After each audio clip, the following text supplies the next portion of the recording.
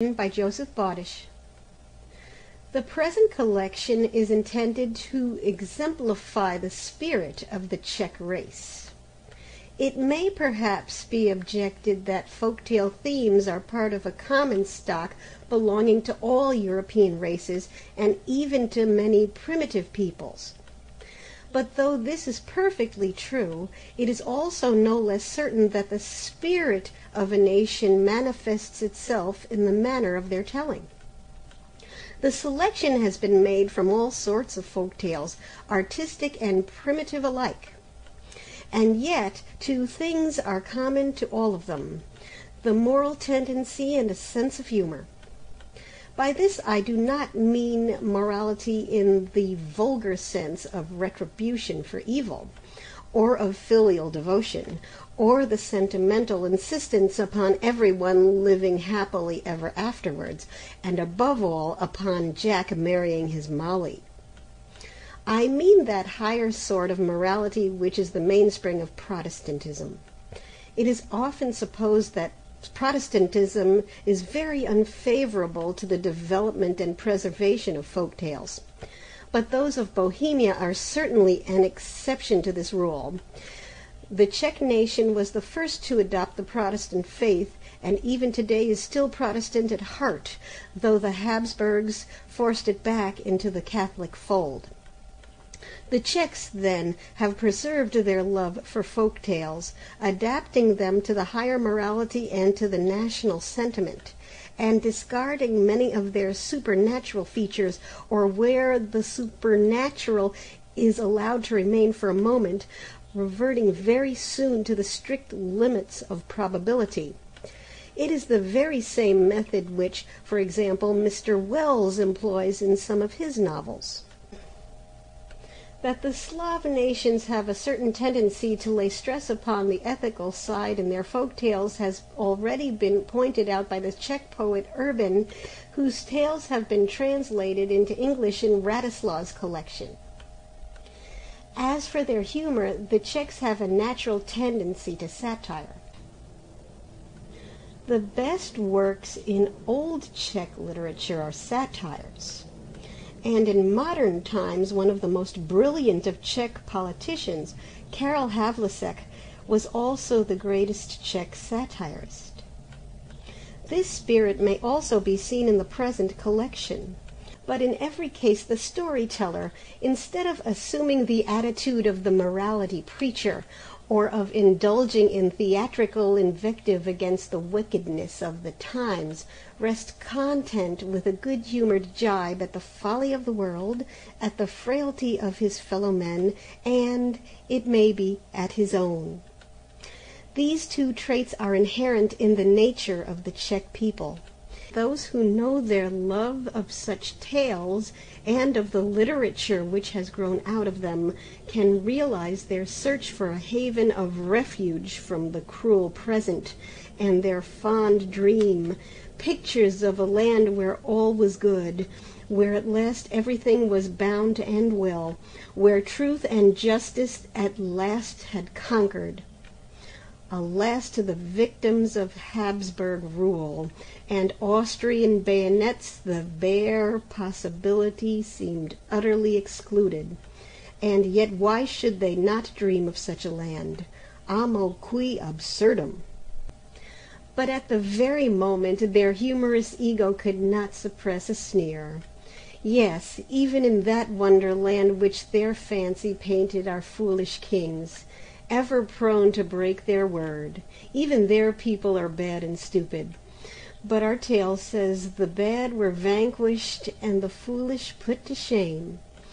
Let then the tale be told, and even as he tells it, his heart nurses the inward hope that the foreign tyrants who oppress him may one day be vanquished and annihilated. That such were the wishes of the Czech peoples the Great War has shown. They have proved by their deeds their love of freedom, and today Czechs are fighting bravely in every allied army and in their own national units formed in Russia. May their Austrian oppressors be brought to the grounds. and may Bohemia regain the freedom for which she has longed for 3 centuries. End of the introduction by Joseph Bodish, recorded by Maria Celano. 1, recorded by Maria Celano. The 12 Months. Once upon a time there lived a mother who had 2 daughters. One was her own child, the other her stepdaughter. She was very fond of her own daughter, but she would not so much as look at her stepdaughter. The only reason was that Maruschka, the stepdaughter, was prettier than her own daughter, Helena.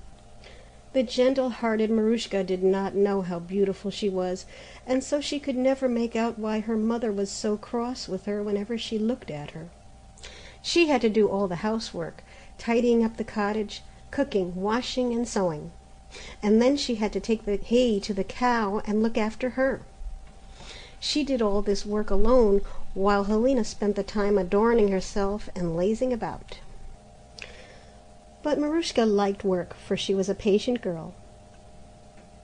And when her mother scolded and rated her, she bore it like a lamb. It was no good, however, for they grew crueler and crueler every day, only because Maruschka was growing prettier and Helena uglier every day. At last the mother thought, "Why should I keep a pretty stepdaughter in my house? When the lads come courting here, they will fall in love with Maruschka, and they won't look at Helena." From that moment, the stepmother and her daughter were constantly scheming how to get rid of poor Maruschka. They starved her and they beat her, but she bore it all, and in spite of all, she kept on growing prettier every day.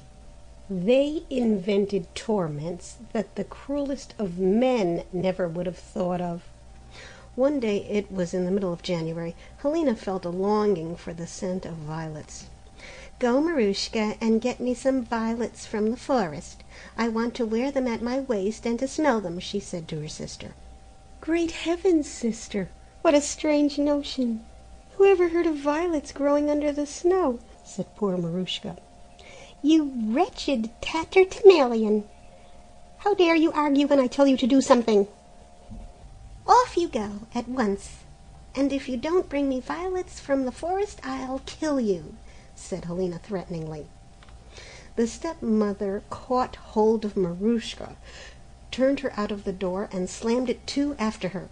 She went into the forest, weeping bitterly. The snow lay deep, and there wasn't a human footprint to be seen. Maruschka wandered about for a long time, tortured by hunger and trembling with cold. She begged God to take her from the world. At last she saw a light in the distance. She went towards the glow and came at last to the top of a mountain. A big fire was burning there, and round the fire were 12 stones with 12 men sitting on them. 3 of them had snow-white beards, 3 were not so old, and 3 were still younger. The 3 youngest were the handsomest of them all. They were not speaking, but all sitting silent. These 12 men were the 12 months. Great January sat highest of all. His hair and beard were as white as snow, and in his hand he held a club. Maruschka was frightened. She stood still for a time in terror. But growing bolder, she went up to them and said, "Please, kind sirs, let me warm my hands at your fire. I am trembling with the cold." Great January nodded and asked her, "Why have you come here, my dear little girl? What are you looking for?" "I am looking for violets," answered Maruschka. "This is no time to be looking for violets, for everything is covered with snow," answered Great January. "Yes, I know. But my sister Helena and my stepmother said that I must bring them some violets from the forest. If I don't bring them, they'll kill me. Tell me, fathers, please tell me where I can find them." Great January stood up and went to one of the younger months. It was March, and giving him the club, he said, "Brother, take the high seat. March took the high seat upon the stone and waved the club over the fire. The fire blazed up, the snow began to melt, the trees began to bud, and the ground under the young beech trees was at once covered with grass, and the crimson daisy buds began to peep through the grass. It was springtime. Under the bushes the violets were blooming among their little leaves, and before Maruschka had time to think, so many of them had sprung up that they looked like a blue cloth spread on the ground. "Pick them quickly, Maruschka," commanded March. Maruschka picked them joyfully till she had a big bunch. Then she thanked the months with all her heart and scampered merrily home. Helena and the stepmother wondered when they saw Maruschka bringing the violets. They opened the door to her, and the scent of violets filled all the cottage. "Where did you get them?" asked Helena sulkily. "They are growing under the bushes in a forest on the high mountains."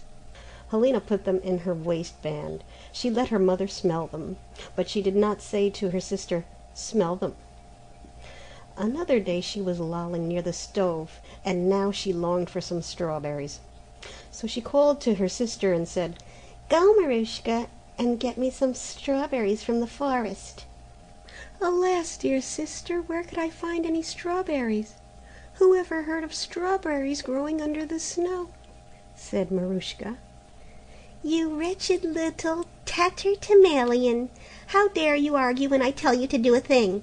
Go at once and get me the strawberries, or I'll kill you." The stepmother caught hold of Maruschka and pushed her out of the door and shut it after her. Maruschka went to the forest weeping bitterly. The snow was lying deep, and there wasn't a human footprint to be seen anywhere. She wandered about for a long time, tortured by hunger and trembling with cold. At last she saw the light she had seen the other day. Overjoyed, she went towards it. She came to the great fire with the 12 months sitting round it. "Please, kind sirs, let me warm my hands at the fire. I am trembling with cold." Great January nodded and asked her, "Why have you come again? And what are you looking for here?" "I am looking for strawberries." "But it is winter now, and strawberries don't grow on the snow," said January. "Yes, I know," said Maruschka sadly. "But my sister Helena and my stepmother bade me bring them some strawberries, and if I don't bring them they will kill me. Tell me, fathers, tell me please where I can find them." Great January arose. He went over to the month sitting opposite to him, it was June, and handed the club to him, saying, "Brother, take the high seat." June took the high seat upon the stone and swung the club over the fire. The fire shot up, and the heat melted the snow in a moment. The ground was all green, the trees were covered with leaves, the birds began to sing, and the forest was filled with all kinds of flowers. It was summer. The ground under the bushes was covered with white starlets. The starry blossoms were turning into strawberries every minute. They ripened at once, and before Maruschka had time to think, there were so many of them that it looked as though blood had been sprinkled on the ground. "Pick them at once, Maruschka," commanded June. Maruschka picked them joyfully till she had filled her apron full. Then she thanked the months with all her heart and scampered merrily home. Helena and the stepmother wondered when they saw Maruschka coming with the strawberries. Her apron was full of them. They ran to open the door for her, and the scent of the strawberries filled the whole cottage. "Where did you pick them?" asked Helena sulkily. "There are plenty of them growing under the young beech trees in the forest on the high mountains." Helena took the strawberries and went on eating them till she could eat no more. So did the stepmother too, but they didn't say to Maruschka, "Here's one for you." When Helena had enjoyed the strawberries, she grew greedy for other dainties, and so on the third day she longed for some red apples. "Maruschka, go into the forest and get me some red apples," she said to her sister. "Alas, sister dear, how am I to get apples for you in winter?" protested Maruschka. "You wretched little tatterdemalion! How dare you argue when I tell you to do a thing? Go to the forest at once, and if you don't bring me the apples I will kill you," threatened Helena. The stepmother caught hold of Maruschka and pushed her out of the door and shut it after her. Maruschka went to the forest weeping bitterly. The snow was lying deep. There wasn't a human footprint to be seen anywhere. But she didn't wander about this time. She ran straight to the top of the mountain where the big fire was burning. The 12 months were sitting round the fire. Yes, there they certainly were, and Great January was sitting on the high seat. "Please, kind sirs, let me warm my hands at the fire.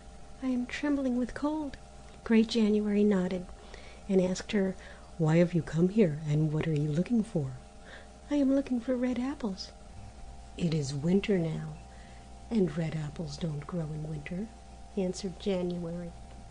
"Yes, I know," said Maruschka sadly, "but my sister and my stepmother, too, bade me bring them some red apples from the forest. If I don't bring them, they will kill me. Tell me, father, tell me please where I could find them." Great January rose up. He went over to one of the older months. It was September. He handed the club to him and said, "Brother, take the high seat." Month September took the high seat upon the stone and swung the club over the fire. The fire began to burn with a red flame. The snow began to melt. But the trees were not covered with leaves. The leaves were wavering down one after the other, and the cold wind was driving them to and fro over the yellowing ground. This time Maruschka did not see so many flowers. Only red pinks were blooming on the hillside, and meadow saffrons were flowering in the valley.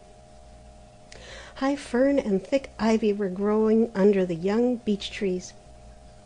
But Maruschka was only looking for red apples, and at last she saw an apple tree with red apples hanging high among its branches. "Shake the tree at once, Maruschka," commanded the month. Right gladly Maruschka shook the tree, and one apple fell down. She shook it a second time, and another apple fell down. "Now, Maruschka, run home quickly," shouted the month. Maruschka obeyed at once.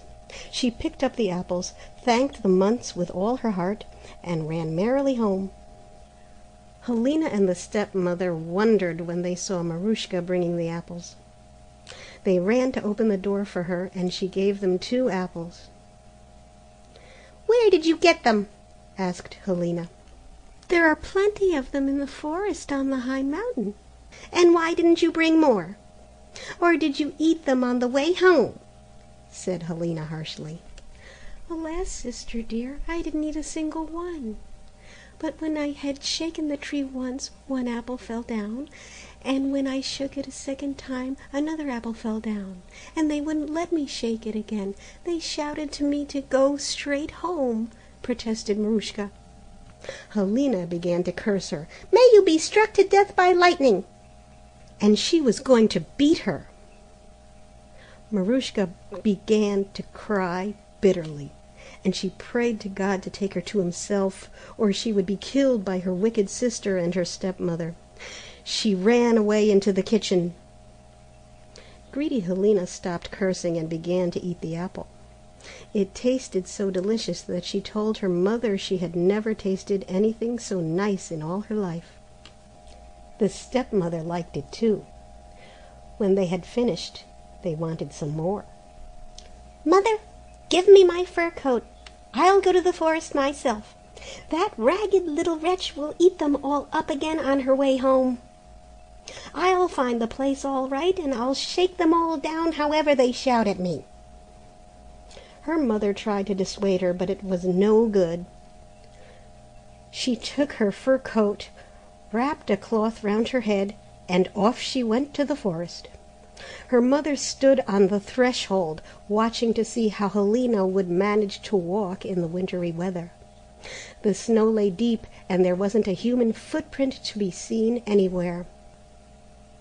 Helena wandered about for a long time, but the desire of the sweet apple kept driving her on. At last she saw a light in the distance. She went towards it and climbed to the top of the mountain where the big fire was burning, and around the fire on 12 stones the 12 months were sitting. She was terrified at first, but she soon recovered. She stepped up to the fire and stretched out her hands to warm them, but she didn't say as much as "by your leave" to the 12 months. No, she didn't say a single word to them. "Why have you come here, and what are you looking for?" asked Great January crossly. "Why do you want to know, you old fool? It's no business of yours," replied Helena angrily, and she turned away from the fire and went into the forest. Great January frowned and swung the club over his head. The sky grew dark in a moment. The fire burned low. The snow began to fall as thick as if the feathers had been shaken out of a down quilt, and an icy wind began to blow through the forest. Helena couldn't see one step in front of her. She lost her way altogether, and several times she fell into snowdrifts. Then her limbs grew weak and began slowly to stiffen. The snow kept on falling, and the icy wind blew more icily than ever. Helena began to curse Maruschka and the Lord God. Her limbs began to freeze despite her fur coat. Her mother was waiting for Helena. She kept on looking out for her, first at the window, then outside the door, but all in vain. "Does she like the apples so much that she can't leave them, or what is the matter? I must see for myself where she is," decided the stepmother at last. So she put on her fur coat, she wrapped a shawl round her head, and went out to look for Helena. The snow was lying deep. There wasn't a human footprint to be seen. The snow fell fast, and the icy wind was blowing through the forest.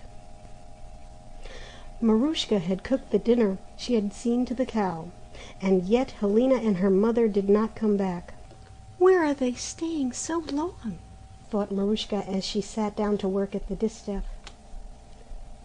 The spindle was full already, and it was quite dark in the room, and yet Helena and the stepmother had not come back.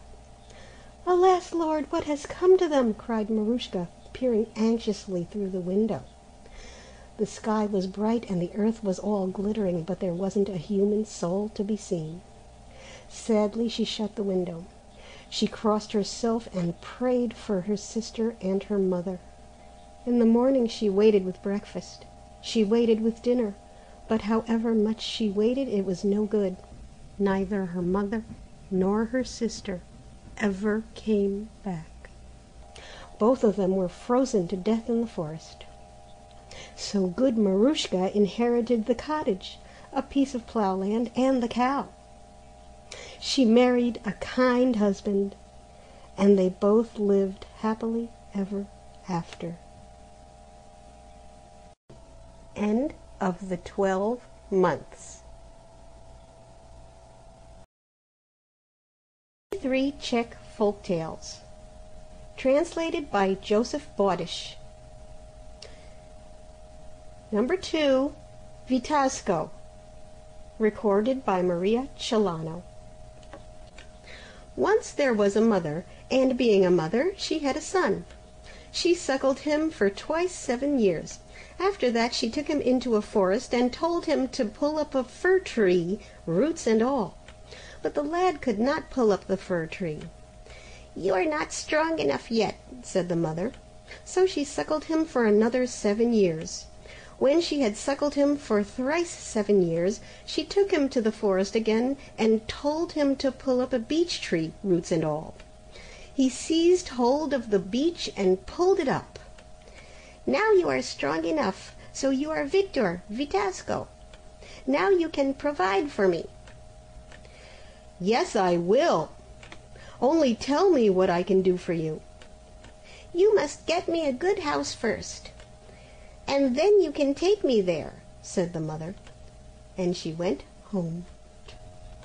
Vitasco took the beech tree which he had pulled up, and carrying it in his hand like a club, he started in search of a house for his mother. Following the wind, he walked by old roads and paths until he came to a castle. This castle was inhabited by griffins. When Vitasco reached the castle, the griffins would not let him in, but he did not wait long for their permission. He smashed the gate and went into the castle and killed the griffins. Their bodies he flung over the wall, and then he went for a walk through the castle. He was pleased with everything he saw. The rooms were nice, 9 in number, but the 10th was closed. When he had gone through the 9, he went into the 10th, and there he saw a griffin chained to the wall by 3 iron bands. "What are you doing here?" asked Vitasco. "I am sitting here as you see. My brothers have chained me here. Untie my bonds, and I will give you a splendid reward." "You must be a wicked old rascal if your own brothers tied you there. I won't unfasten your bonds either," said Vitasco. So he slammed the door and went off to fetch his mother to the castle. When he had brought her there, he showed her everything, but he did not open the 10th room, and he forbade her to enter that room, for otherwise there would be trouble. As soon as Vitasco left the house, the mother could not rest, and she kept on walking near the door of that 10th room, till at last she went in, and, of course, she found the griffin there. "What are you doing here? And who are you?" "I am a griffin. My own brothers chained me here. They would have unfastened my bonds again, but your son has killed them all.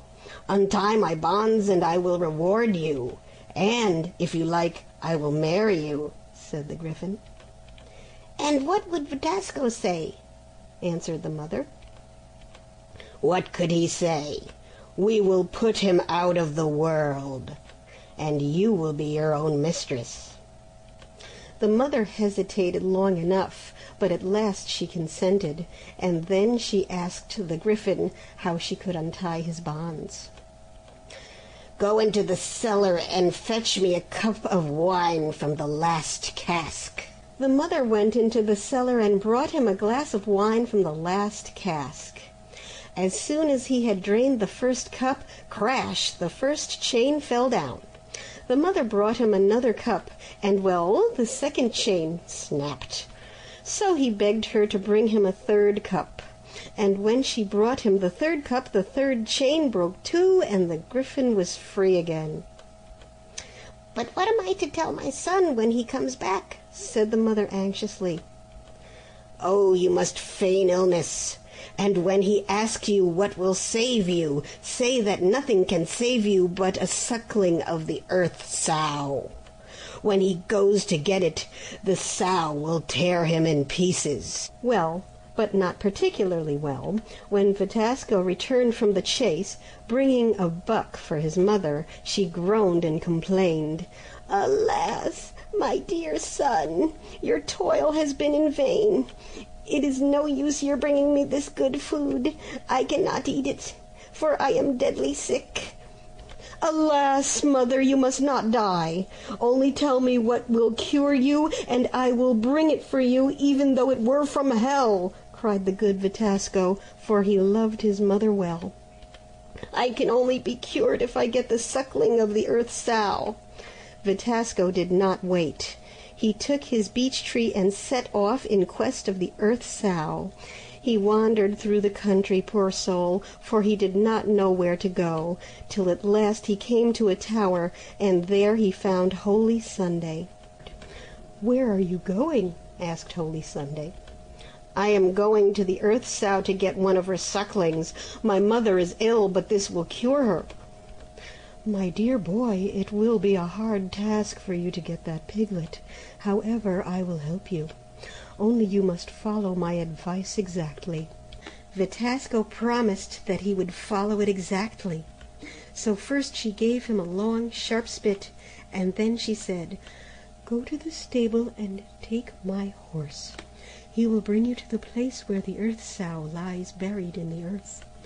When you have come there, you must prick one of her pigs. The pig will squeak, and the sow, hearing it, will start up and run round the earth in a moment. But she won't see you or anybody else, and so she will tell the pigs that if they squeak again, she will tear them to pieces. Then she will lie down to sleep, and then you must spit the pig and run quickly away. The pig will be afraid to squeak, the sow won't stir, and my horse will carry you away."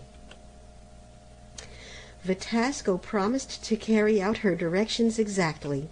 He took the spit, mounted the magic horse, and it brought him swiftly to the place, far, very far it was, where the earth sow lay buried in the earth. Vitasco pricked one of the pigs, and it squeaked terribly. The sow started wildly up and ran round the earth in one moment. But the magic horse did not move, so the sow did not see him or anybody else, and she said angrily to the pigs, "If one of you squeaks, I will tear you all to pieces at once." Having said this, she buried herself again. At once Vitasco spitted the pig. It kept quiet and didn't squeak at all, and the magic horse began to fly, and it wasn't long till they were home again. "Well, Vitasco, how did it go?" asked Holy Sunday. "Well, it went just as you said, and here is the pig." "Very well, take it to your mother." Vitasco gave her back the spit. He led the magic horse back to its stall, thanked Holy Sunday, and, hanging the pig from the beech tree, made haste to go home to his mother. The mother and the griffin were feasting. They did not expect Vitasco, and here he was. They ran away and discussed what they should do with him. "When he has given you the pig, you must still pretend to be ill," said the griffin. "And when he asks you what will save you, tell him that only the water of life and the water of death can cure you. If he goes in quest of that, he is bound to perish." Vitasco came running to the castle full of joy. He gave the pig to his mother, but she still went on groaning and complaining that she was going to die, and that the pig would not cure her. "Alas, mother, don't die, but tell me what will cure you so that I may bring it for you at once," said Vitasco anxiously. "Ah, my dear son, I can only be cured by the water of life and the water of death, and where will you get that?" sighed the mother. Vitasco did not waste time thinking about it. He grasped his beech, and off he went to Holy Sunday. "Where are you going, Vitasco?" asked Holy Sunday. "I am coming to you to ask where I could find the water of life and the water of death, for my mother is still ill, and only those will cure her." "It will be a hard task for you to get them, but I will help you as well as I can. Here are 2 jugs. Mount my magic horse, and he will bring you to 2 banks. Beneath those 2 banks spring forth the water of life and the water of death. The right bank opens at noon, and from beneath it gushes the water of life. The left bank opens at midnight, and beneath it is the water of death. As soon as the bank opens, run up to it and fill your jug with water, and so you must do in the other case too. When you have the water, come back. Follow my instructions carefully." Saying this, she gave him 2 jugs. He took them and mounted the magic horse, and in a moment they were gone like the wind. the two banks were in a far distant land, and thither the magic horse brought Vitasco. At noon he raised the right bank, and the water of life gushed forth. Then, crash, the bank fell down again, and it was a wonder that it did not take Vitasco's heels off. Quickly Vitasco mounted the magic horse and made haste for the left bank. There they waited till midnight. When the bank lifted, beneath it was the water of death. He hurried to it and filled the jug, and crash, down fell the bank again, and it was a marvel it didn't take Vitasco's hand off. Quickly he mounted the magic horse. The horse flew off, and soon they were home again. "Well, Vitasco, how have you fared?" asked Holy Sunday. "Oh, everything went all right, Holy Sunday, and here is the water," said Vitasco, giving her the water. Holy Sunday kept the water and gave him 2 jugs full of spring water and told him to take them to his mother. Vitasco thanked her and went home. The mother and the griffin were carousing as before, for they did not expect that he would ever return, and there he was, just outside. They were terribly frightened, and considered how they could get rid of him. "You must pretend to be sick still, and tell him you won't recover unless you get the pelican bird, and he will perish on the quest," said the griffin. Vitasco brought the water joyfully, but the mother was still groaning and complaining. Even that was no good. She was sure she was going to die. "Ah, don't die, sweet mother. Tell me what will cure you, and I shall be glad to get it all for you," said the good lad. "There is no help for me unless I can see the pelican bird. Where could you get it for me?" groaned the mother. Vitasco took his beach again, and it was no trouble to him to go to Holy Sunday once more. "Where are you going?" asked Holy Sunday. "Well, I am coming to you to ask for advice. Mother is still sick. The water did not cure her either, and she says she must see the pelican bird. And where is the pelican bird?" "My dear child, it would be very hard for you to get the pelican bird, but I will help you all I can. The pelican bird is a gigantic bird. His neck is very long, and whenever he shakes his wings, he raises such a wind that the trees begin to shake. Here is a gun. Mount my magic horse, and he will bring you to the place where the pelican bird lives. But be careful. Point the gun against the wind from whatever quarter it blows. And when the hammer falls, ram the gun with the ramrod and come quickly back. You must not look into the gun." Vitasco took the gun and mounted the magic horse, and the horse spread his wings, and they were flying through the air a long way until they came to a vast desert where dwelt the pelican bird. There the magic horse stopped. Now Vitasco perceived that the wind was blowing strongly on his left cheek, so he pointed the gun in that direction, and clap! The hammer fell. Vitasco rammed the gun quickly with the ramrod and flung it over his shoulder, and the horse started flying, and very soon they were home again. "Well, how did things go?"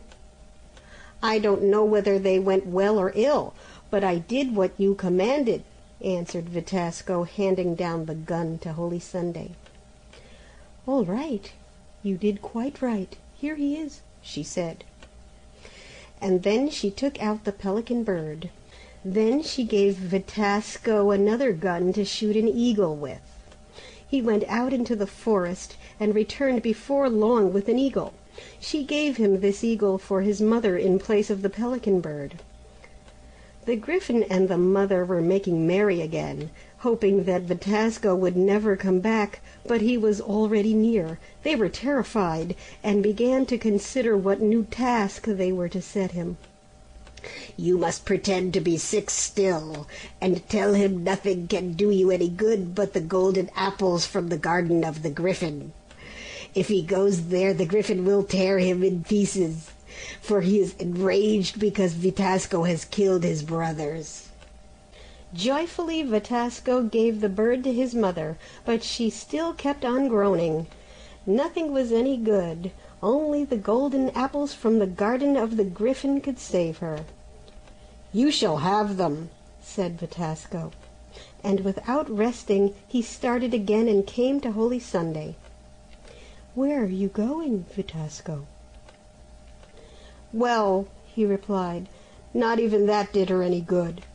Mother is still sick, for only the golden apples from the garden of the griffin will cure her."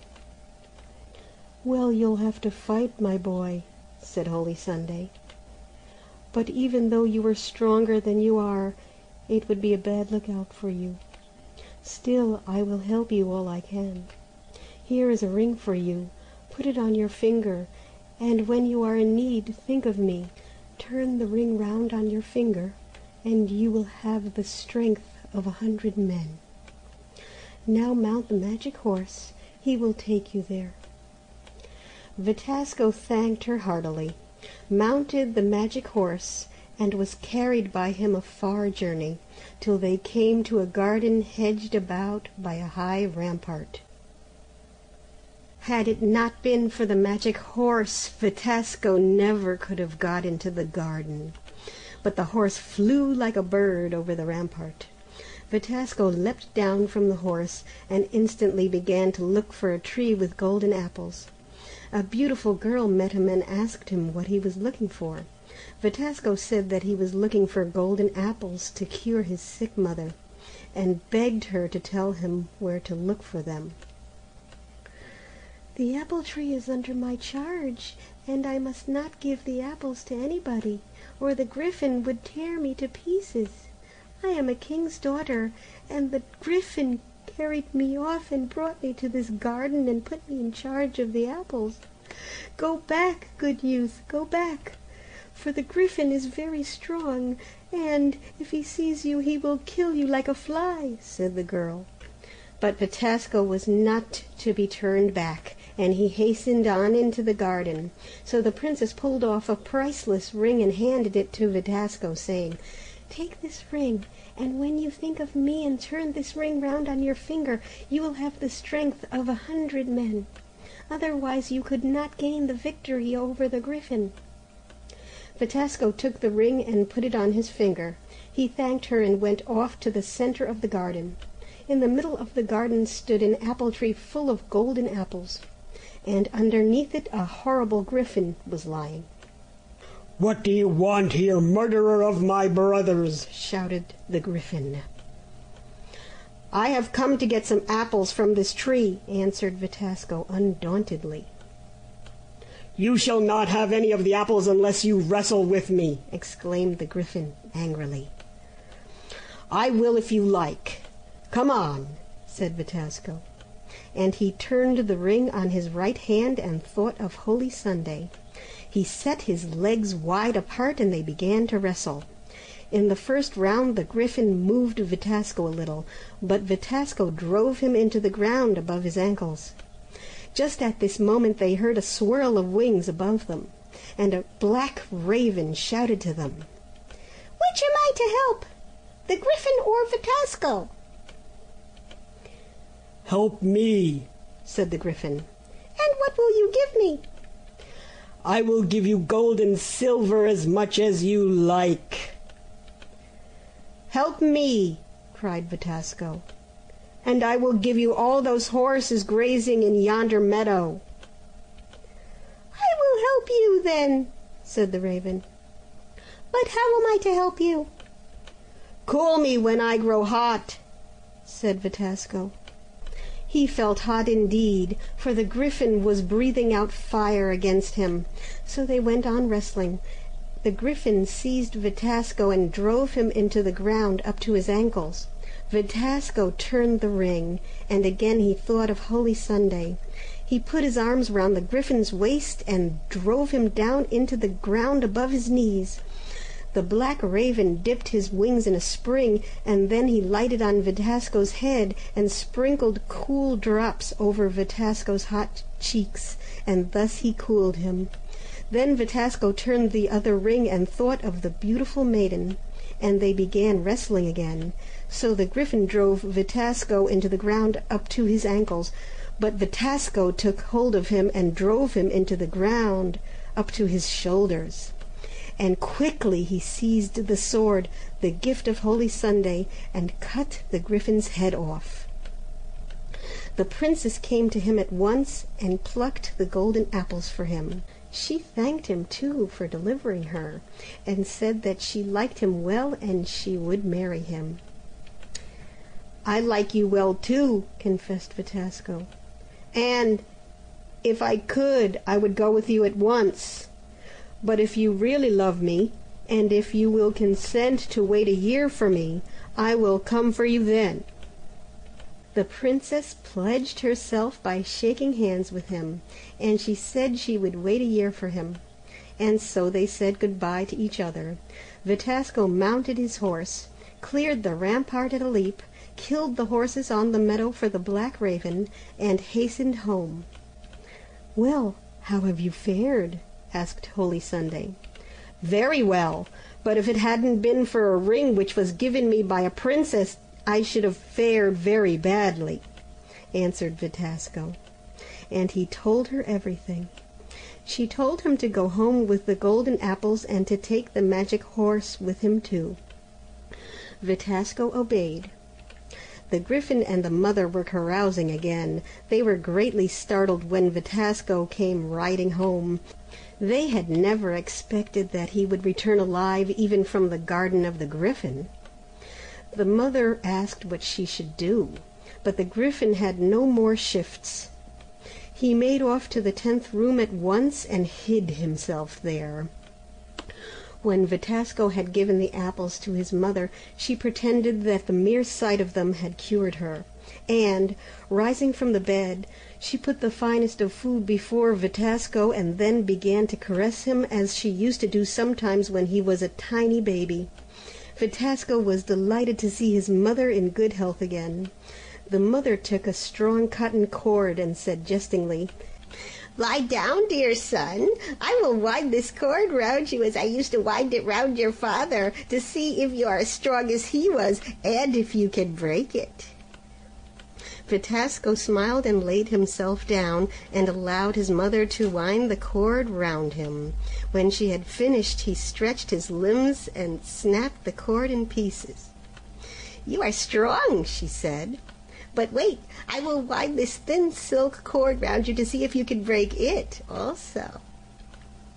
So she did. Vitasco tried to stretch his limbs, but the more he stretched, the deeper the cord cut into him.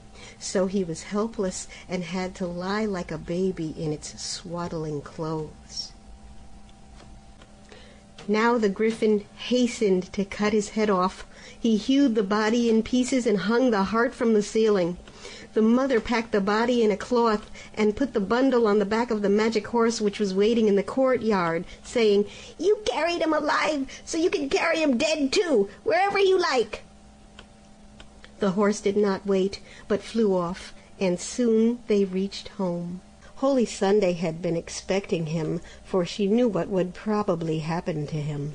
Without delay she rubbed the body with the water of death. Then she put it together and poured the water of life over it. Vitasco yawned and rose to his feet alive and well. "Well, I have had a long sleep," he said to himself. "You would have been sleeping till doomsday if I hadn't awakened you. Well, how do you feel now?" "Oh, I am all right. Only it's funny. It's as though I had not got any heart." "That is true. You haven't got a heart," answered Holy Sunday. "Where can it be, then?" "Where else should it be but in the castle, hanging from the crossbeam?" said Holy Sunday, and she told him all that had happened to him. But Vitasco could not be angry, neither could he weep, for he had no heart. So he had to go and get it. Holy Sunday gave him a fiddle and sent him to the castle. He was to play on the fiddle, and, as a reward, was to ask for the heart.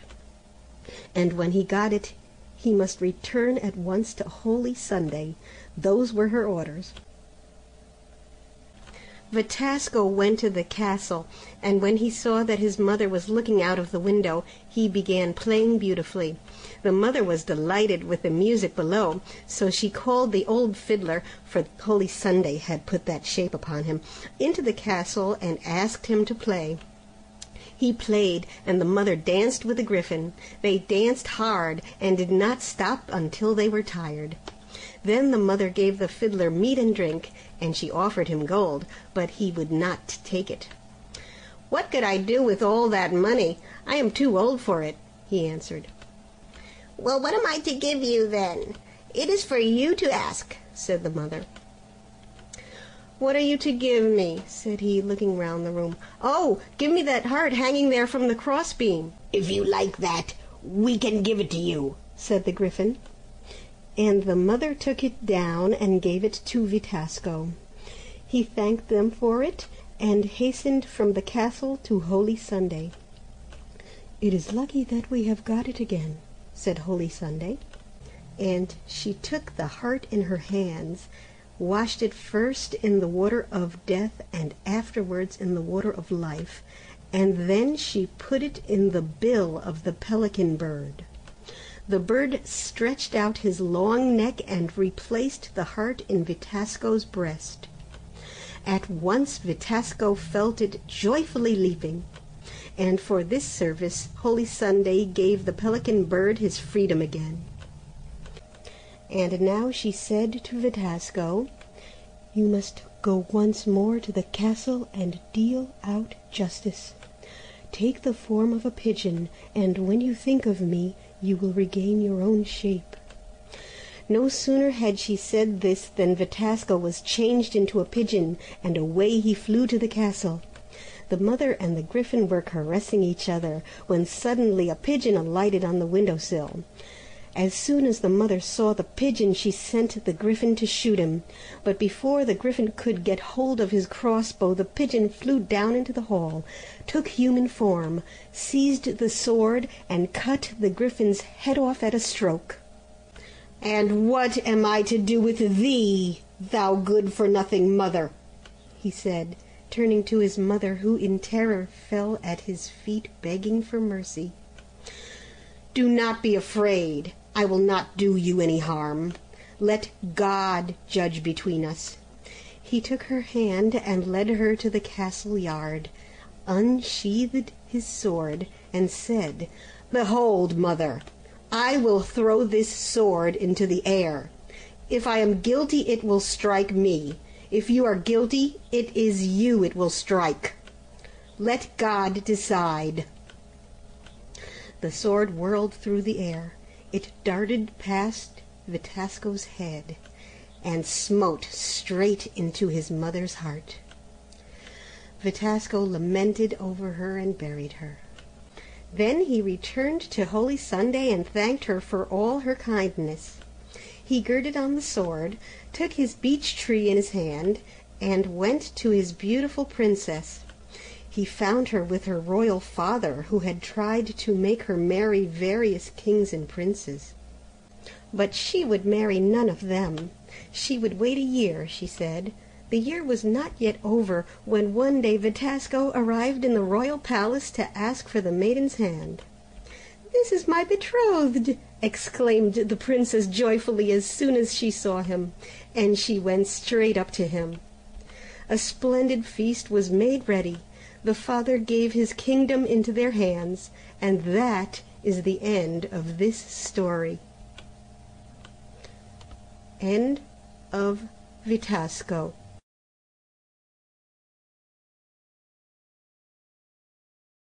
Joseph Bodish. Boots, Cloak, and Ring, recorded by Brian Knapp, Portland, Oregon. Once there was a blacksmith, and he had only one son, John by name. They sent him to school, but fortune changed, and his parents fell into poverty, so they were forced to take their son home again. John had already passed through the higher standard, but he could not support his parents, so one day he said, "Father and mother, what can I do at home? There is no business here, so I can't be a clerk, and I am too old now to learn a trade, so I will go out into the world and find myself a job, and whenever I can, I will send you some money. And when I get a good job, you must sell your cottage and come and live with me." His father and mother wept because he wanted to leave them, but they knew that he was right, for there was no chance for him if he stayed at home, so they let him go. They gave him their blessing before he went out into the world. John wept till his heart nearly broke at parting with his aged parents. He walked on till noon. At noon he sat down beneath a lime tree beside a well, and had his meal and a drink. Then, strengthened and refreshed, he walked on till nightfall. The country was quite unknown to him, so he had to spend the night in the forest. The next day he went on again till he came into a wild mountain country. There he stopped and thought over what he should do next. He stood a while, and then he went on again. He reached a pleasant valley, and there he found 3 brothers. They were quarreling, and on the point of coming to blows. John asked them what the matter was. The eldest answered, "Our father has died, and he has bequeathed to us these boots, this cloak, and this hat, and each of us would like to own the boots." "Why?" asked John. "Because they have the property that whoever puts them on can cover 10 miles in the moment he wishes it. Then the cloak has the property that its owner can fly as far and high as he likes, and the property of the hat is that it makes its wearer invisible." John said, "You are brothers, and you ought not to quarrel. You must love one another. So that you won't quarrel any more, I will decide the matter for you. Give me those things." So they gave him the boots, the cloak, and the hat. He put the hat on, and they couldn't see him any more. He wrapped himself in the cloak, took the boots, and flew away. He flew some distance before he alighted on a log and put the boots on. As he sat on the log, it turned over, and he saw a big hole under it. He went down the hole and came to some stairs, and went down them to the bottom without any difficulty. There he found a big room without any human being in it. The table was laid for 1 person. He thought, "I am hungry. Shall I eat this meal?" Finally he decided to risk it. He took off his hat and began to eat. When he had finished, an old crone entered the room and asked, "Did you like your meal?" "Oh, it was very nice indeed," answered John. "And, by the way, could you give me lodging for the night?" "I will, if you can stand it. For at midnight 24 ghosts will come, and they will try to make you play cards with them and dance with them, but you must sit still and not so much as look at them." So the first night came. John was sitting eating his meal. When he had finished, he remained at table. After 11 o'clock, 24 ghosts entered the room and asked him to play cards with them. He refused, so they began preparations for playing skittles, and again asked him to join them, but he would not. Then a delightful music began to play, and they asked him to dance with them. No, he wouldn't. He did not so much as look at them. They kept on dragging him about, tearing and biting him, till he began to think it was all over with him. But just then it struck 12, and the ghosts vanished. In the morning the old crone came back and waked him, for he was still asleep on the ground. She asked him, "How did you sleep?" "Very well," asked John. "Did you now?" answered the old woman. "Well, next night will be still worse, if you can stand it. 20 ghosts will come, and they'll urge you to play cards and skittles with them, and to dance with them. But you must sit quiet. Don't so much as look at them." He stayed there that day, and he had a good time. Then the second night came. After 11 o'clock, 20 ghosts rushed in. They urged him to play cards and skittles with them and to dance with them, but John wouldn't. He sat still without so much as looking at them. So they began to torture him again and dragged him about even worse than before. But when it struck 12, they left him on the ground and disappeared. In the morning the old crone came. She washed him with some lotion till he recovered. She asked him, "How did you sleep?" "Splendidly," said he. "Did you now?" said she. "It was a bad lodging for you, but the third night will be even worse if you can stand it. 70 of ghosts will come, and will urge you to play cards and skittles and to dance with them, but you must sit still and not so much as look at them." All that day he had a good time again. The third night came, and after 11 o'clock 70 of ghosts rushed in. They gathered round him and urged, prayed, and besought him to play and dance with them. When he refused, they seized him and began knocking him against the ground, tearing and biting him so that he lost his senses and did not see them go away. In the morning the old crone came and anointed him with a precious salve till he recovered. The old woman said, "You wouldn't have had such a bad time if you had not stolen the boots, the cloak, and the hat. The ghosts would simply have pressed you. They would have had no power over you.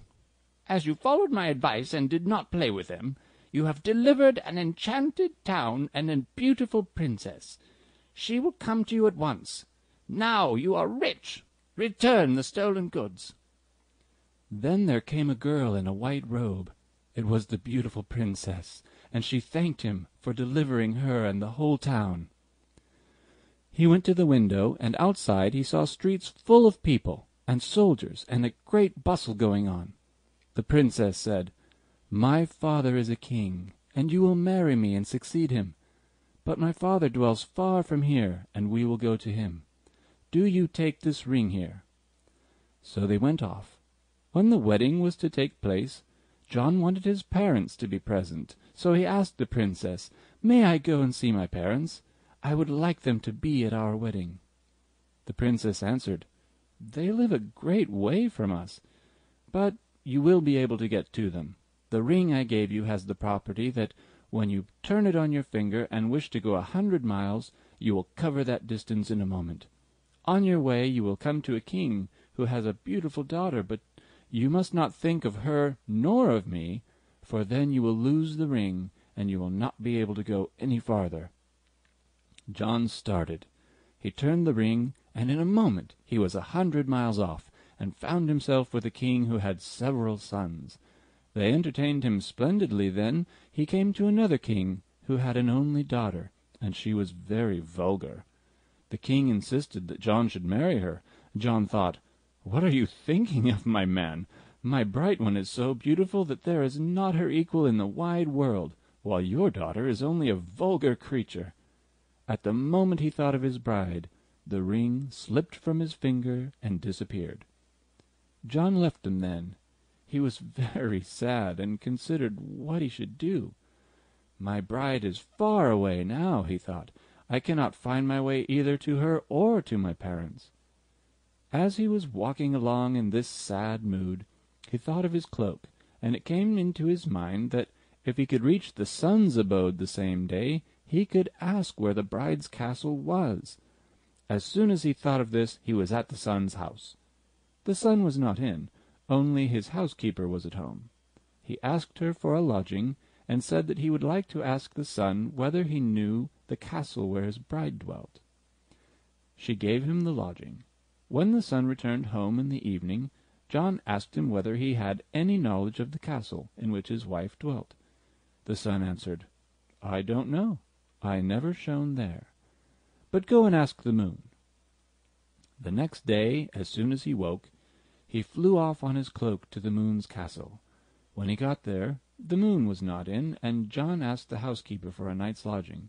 He said he would like to ask the moon's advice. The housekeeper said, "You must wait till the moon comes home, but you will be very cold, for my mistress is an extremely cold person. I will crouch in a corner and wait till the mistress comes. In any case, my cloak is warm enough." When the morning drew near, the moon returned home, and John asked her whether she knew where his bride's castle was. The moon said, "I never shone there. But go to the wind. He is a fellow who penetrates everywhere, and so he is likely to know where that castle is." So John went to the wind's house. The wind was not in, but Melusine, his wife, was alone at home. John asked her to let him stay there for the night. She tried to dissuade him. "It is impossible, good sir. My lord is used to blow terribly. It will be exceedingly cold." He answered, "I will cover myself up and crouch somewhere. I can endure cold, and anyhow my cloak is warm enough." So he stayed there for the night.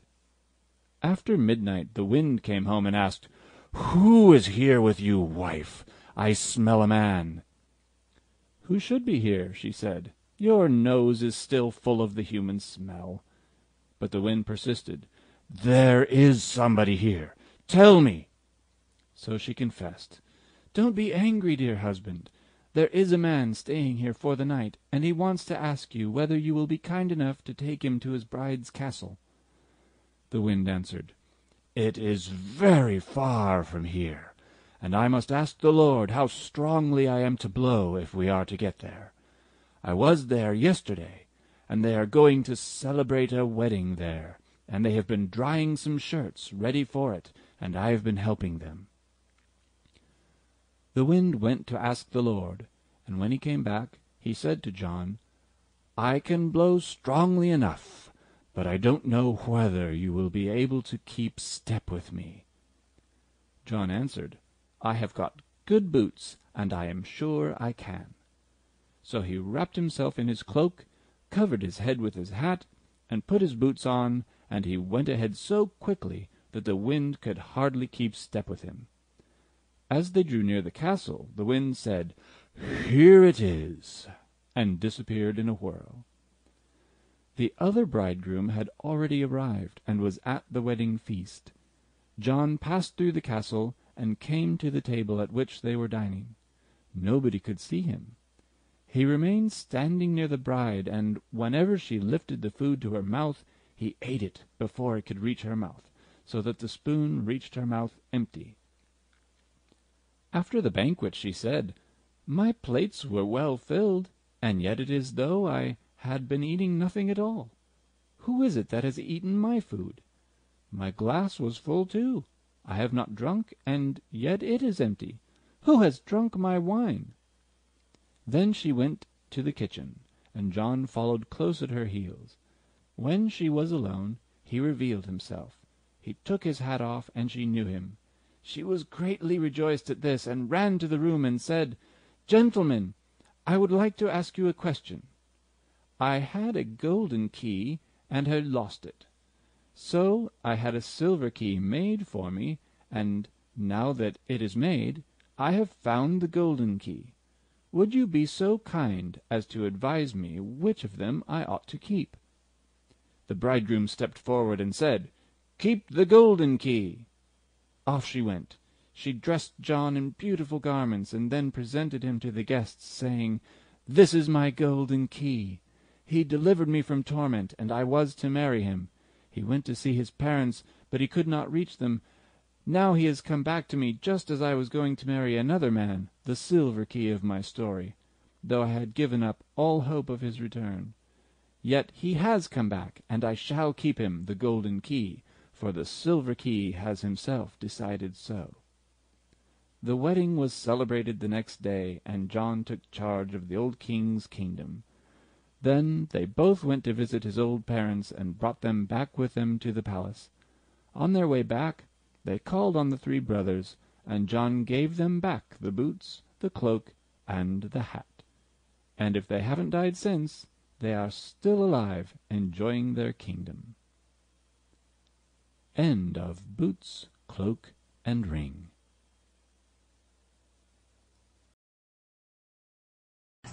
Silly Jorah, recorded by Jessica Orlando in Worcester, Massachusetts. Once there were two brothers. They were lazy fellows, and thieves into the bargain.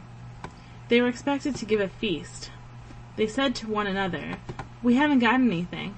Whatever shall we find food for the feast?" So the first said, "I'll go to our neighbor's. He has some fine apples, and I'll pluck some of them." The second said, "I'll go to the shepherd's. He has some fine rams. I'll steal a ram from him." These two brothers hated the third, and so they abused him. "Silly Jorah, You won't get anything yourself, but you'll be ready enough to eat when we get." So Jorah said, "I'll go to the burgomaster's and get some nuts." In the evening they went their ways. When they had finished plucking the nuts, Jorah went into the charnel house at the back of the church and began to crack the nuts there. The watchmen heard the cracking in the charnel house, and they thought the place was haunted. As there was no priest in the village, he lived in the next village, they went to the burgomaster and asked him to go with them to the charnel house, saying that the place was haunted. The burgomaster said, "I am so ill that I can't stand on my feet. No doctor can help me." But the watchman insisted, and so the burgomaster told his servant to take him on his back and carry him to the place. The servant carried him along, and the watchman called the church wardens to ask for some holy water. When they came near to the charnel house, Jorah thought it was his brother bringing the ram. So he called out, "Are you bringing him?" The servant was frightened and let the burgomaster fall and ran away. The burgomaster was terrified too.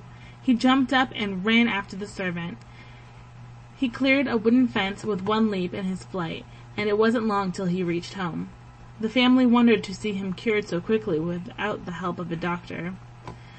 Next day, the burgomaster proclaimed he would give £1 to the man who had stolen his nuts the day before, if he would only come to see him. So Jorah went to him, and the burgomaster said, "I ought to punish you for stealing, but since you have cured my illness, which nobody was able to cure, I'll give you the £1 I promise. But you mustn't steal any more." So Jorah promised not to steal any more, and he went home. The brothers grew very fond of him now that he had money. They borrowed the money from him and bought themselves new clothes, and said, "We'll go to see the world and get wives for ourselves. As for you, silly Jorah, you must stay at home. You'd never get a good wife for yourself anyway." So off they went. But Jorah went too. He went to the forest, and he was utterly dazzled. He had often heard that there was an enchanted castle in that forest. When he came to the place where the ruins of the castle were, night overtook him, and so he could see nothing except what looked like a light in the cellar. So he went into the cellar to make his night's lodging there. There was nobody in the cellar but a cat. The cat greeted him. "Welcome, dear Jorah. How did you come here?" Jorah was frightened when he heard the cat speak, and was going to run away. But the cat told him not to go. There was no need to be frightened. He must come back, and no harm would be done to him. If he wanted to eat, he could go into the storeroom and take what he wanted.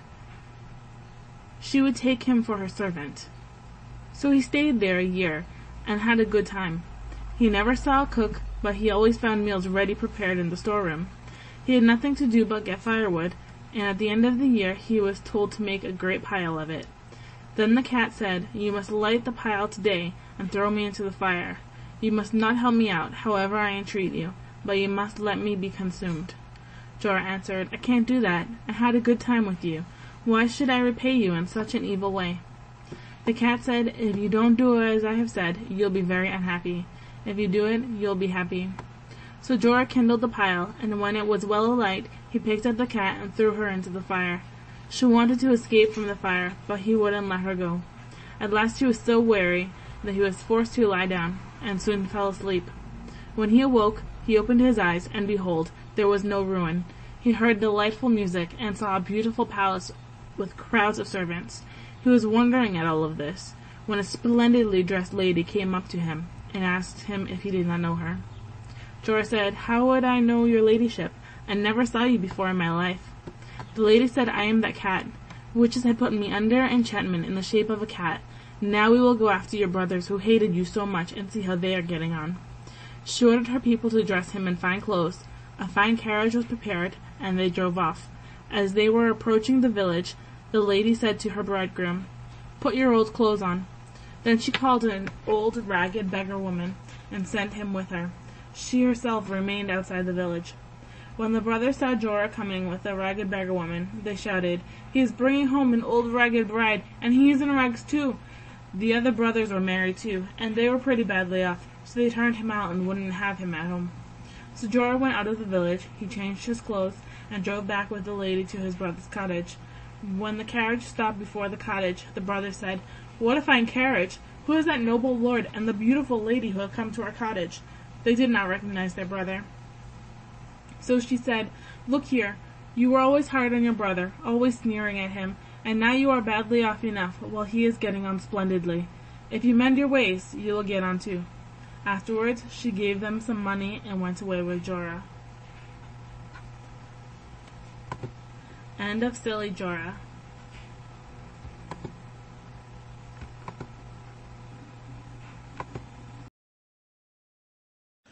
Recording by Peter Yearsley. The Key of Gold, 23 Czech Folk Tales, translated from the Czech by Joseph Bowdish. Sleepy John. Once there was a lad named John, and he used to go to sleep always and everywhere. One day he came to an inn where some farmers were feeding their horses.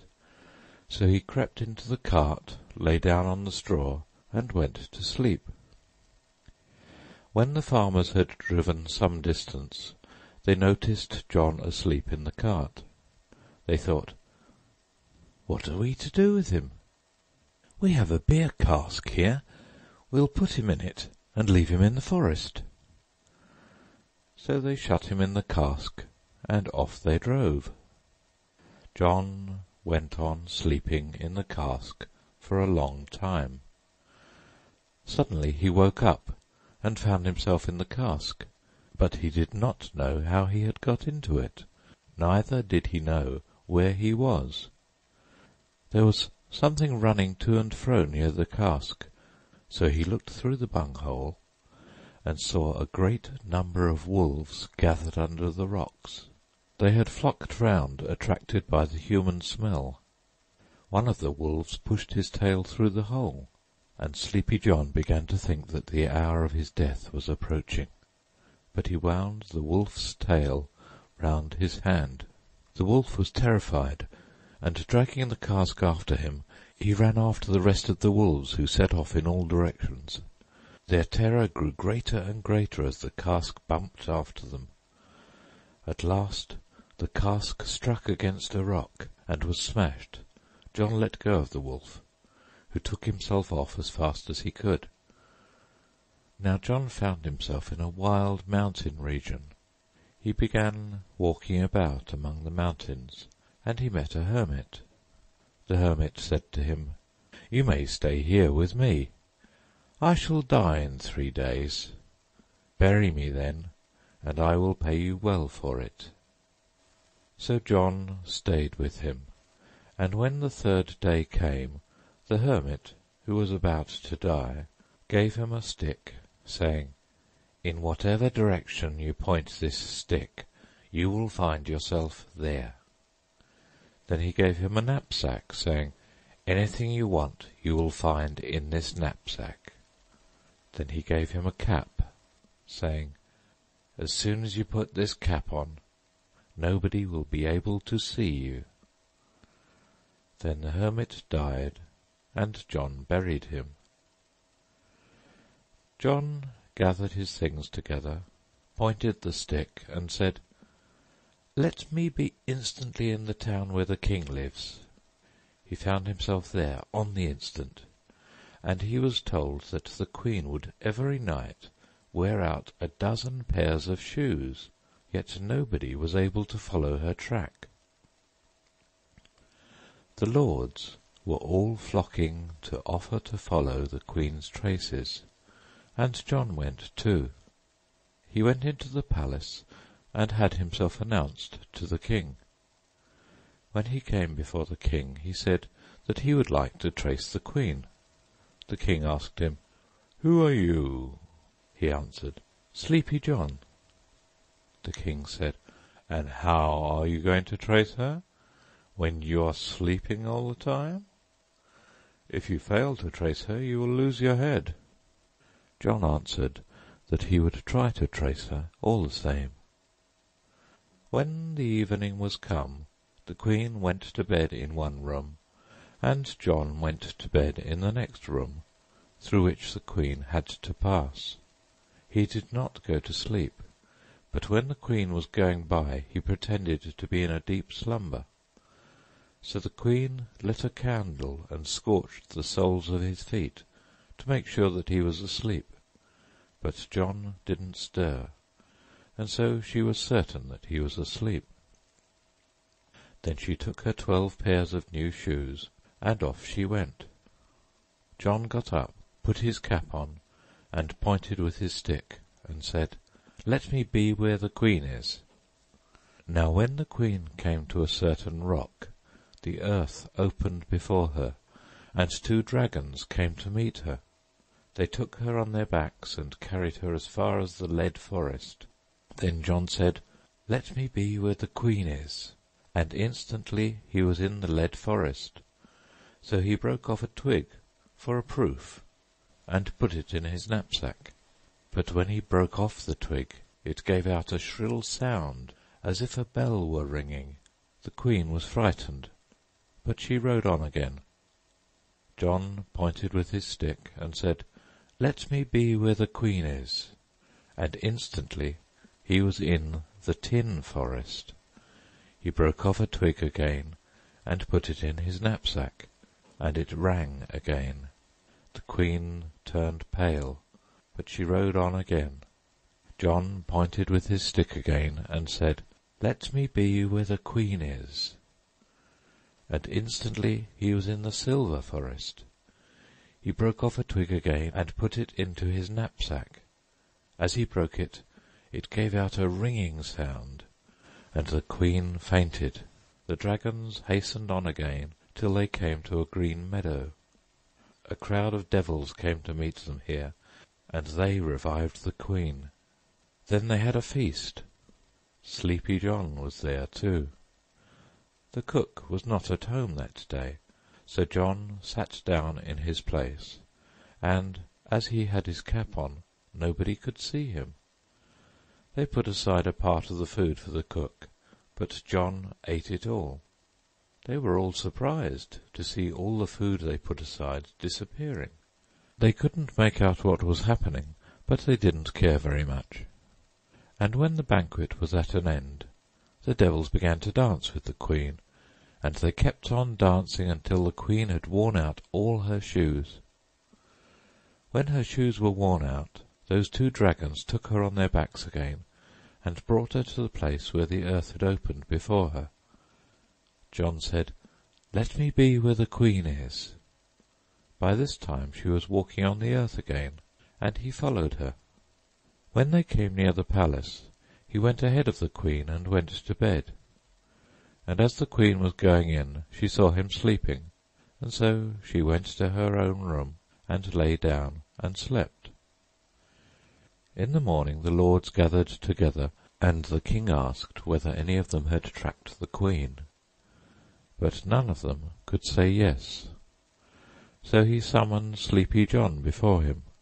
John said, "Gracious Lord King, I did indeed track her, and I know that she used up those 12 pairs of shoes upon the green meadows in hell." The queen stood forth at once, and John took from his knapsack the leaden twig, and said, "The queen was carried by 2 dragons towards hell, and she came to the leaden forest. There I broke off this twig, and the queen was frightened." The king said, "That's no good. You might have made the twig yourself."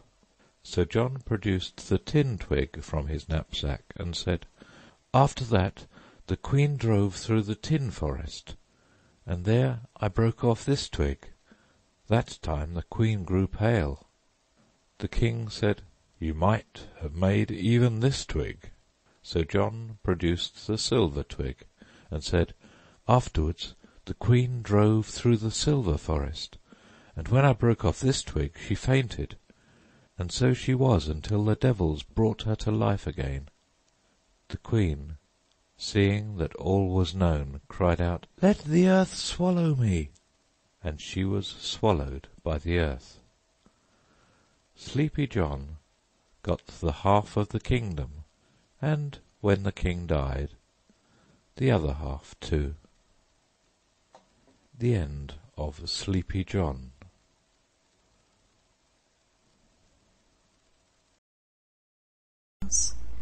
translated by Joseph Bodish. 3 Doves, recorded by Christian Levesque, Quebec City, Canada. 3 Doves. A certain merchant died. His son was 19 years old at the time.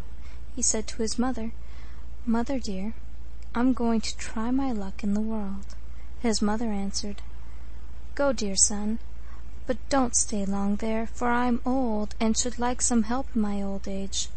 She fitted him out for the journey and said goodbye to him. Out into the world went the son, and he traveled on till he came into a forest. He had been going through it for 3 days, and no end appeared. On the 3rd day he kept on, and came at last to a cottage. He went into the cottage, and he saw a terrible being seated on a stool.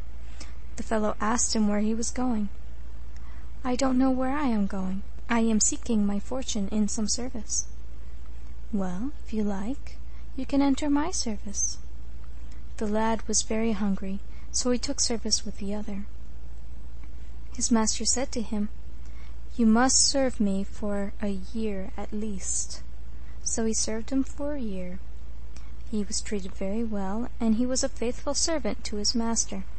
The master was a sorcerer, but he didn't do any harm to the lad. He had a big pond, and 3 doves used to come there to bathe. Each of them had 3 golden feathers. These 3 doves were 3 enchanted princesses. When the year's service was ended, the sorcerer said, "What wages shall I give you?" The lad said he left it to him. "You're a good lad," said the sorcerer. "Come with me to my cellar, and take as much money as you like, gold or silver, just as you wish." So the lad took as much as he could carry, and the sorcerer gave him one of the 3 doves too, saying, "When you get home, if you haven't got a house of your own, have one built, and then pluck those 3 feathers out of the dove and hide them away so carefully that no human eye can see them. The dove will turn into a lovely princess, and you may marry her." So he took the dove and returned home. He had a house built and made a secret place in one of the walls for the 3 feathers. When he plucked out the feathers, the dove became a beautiful princess, but she did not know where the feathers were. But his mother knew quite well, for he had told her all and showed her where the feathers were hidden. When they had been living together for 3 years, he went a-hunting one day with another lord, and his mother stayed at home with her daughter-in-law. The mother said to her, "Dear daughter-in-law, I can't tell you how beautiful I think you. If one were to search the whole world through, one couldn't find so beautiful a woman." The daughter-in-law answered, "Dear lady, the beauty I have now is nothing to what I should have had I but one of my golden feathers." The mother went straight off, fetched one of the feathers, and gave it to her. She thrust it into her skin, and she was immediately far more beautiful than before. The mother kept looking at her and said, "If you had the other feathers as well, you would be even more beautiful." Then she fetched the other 2 feathers and gave them to her. She thrust them into her skin, and behold, she was a dove again. She flew off through the window, thanking her mother-in-law. "Thank you, dearest mother, for giving me these 3 feathers. I will wait a little for my husband, to say goodbye to him." So she perched on the roof to wait till her husband should return from the forest. Now the husband's nose fell to bleeding violently. He grew frightened and began to wonder what great misfortune had befallen him at home. He mounted his horse and hastened home. As he was approaching the door, the dove called out, "Goodbye, dear husband. I thank you for your true love, but you will never see me more." Then the dove flew away, and the husband began to weep and to wail. Of course he was angry with his mother, and he decided to go away again and follow wherever his eyes might lead him.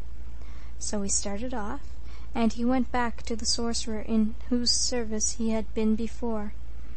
As soon as he entered, the sorcerer said, "Aha! You have not followed my advice. I won't help you this time. The 3 doves are gone from here. But go to my brother, for all birds and animals are under his power, and perhaps some of them might know where the doves are. I will give you a ball, and when you roll it 3 times, you will get there this evening. You must ask him whether he knows anything about the doves, and you must tell him, too, that I sent you to him." The lad thanked him heartily and went on his way. He rolled the ball thrice, and reached the other brothers by evening. He told them that his brother had asked to be remembered kindly to him, and then he asked whether he knew where the doves that used to bathe in his brother's pond were. The brother answered, "My good lad, I know nothing at all about them. You must wait till morning. All the birds and animals are under my power, and if they know anything about it, it will be all right." In the morning they went to the forest. The brother blew a whistle, and instantly swarms of birds gathered round, asking what was their master's will. He said, "Tell me, does any one of you know about those 3 golden doves which used to bathe in my brother's pond?" None of them knew, so he blew his whistle again, and all manner of animals gathered round him: bears, lions, squirrels, wolves, every kind of wild animal, and they asked what was their master's will. He said, "I would know whether any one of you knows anything about 3 doves which used to bathe in my brother's pond." None of them knew, so he said, "My dear lad, I cannot help you any more in this matter. But I have another brother, and if he cannot tell you anything about them, then you will never hear of them any more. He dwells twice 70 miles from here, and all the devils of hell are subjected to him. I will give you another ball like the one you had yesterday, and when you have rolled it thrice, you will get there before evening." He rolled the ball thrice, and got there the same evening. The sorcerer was sitting in his garden on the grass. His hair was all dishevelled like a mop. His paunch was bare like a pail. His nose reached to his middle, and was as bare as a stick. In fact, his appearance was terrible. The lad was terrified, but the sorcerer said, "Don't be frightened, my boy. Though I look so hideous, yet I have a good heart. What do you want?" "I have come from your brother to ask whether you can tell me about the 3 doves which used to bathe in your brother's pond." "My dear lad, I know nothing about them, but as soon as you get up in the morning, I will call my apprentices to find if any one of them knows anything about the doves." In the morning they got up and went into the forest. The sorcerer blew a whistle, and at once hosts of devils appeared, such a multitude that they darkened the whole forest. The lad was frightened, but the sorcerer said, "Don't be afraid. Not a hair of your head shall be harmed." The devils asked what was their master's will. He said, "Does any one of you know anything about the 3 doves which used to bathe in my brother's pond?" None of them knew anything. The sorcerer looked about him and asked, "Where is the lame one?" The lame one had been left behind, but he was hurrying up for fear he should be too late. He came and asked what was his master's will.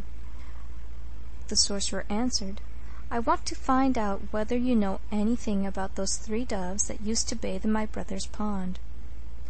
"Of course I know them, for I have been driving them before me. They are bathing in the Red Sea now." The sorcerer said, "You must take this man and carry him as far as their gold-roofed palace."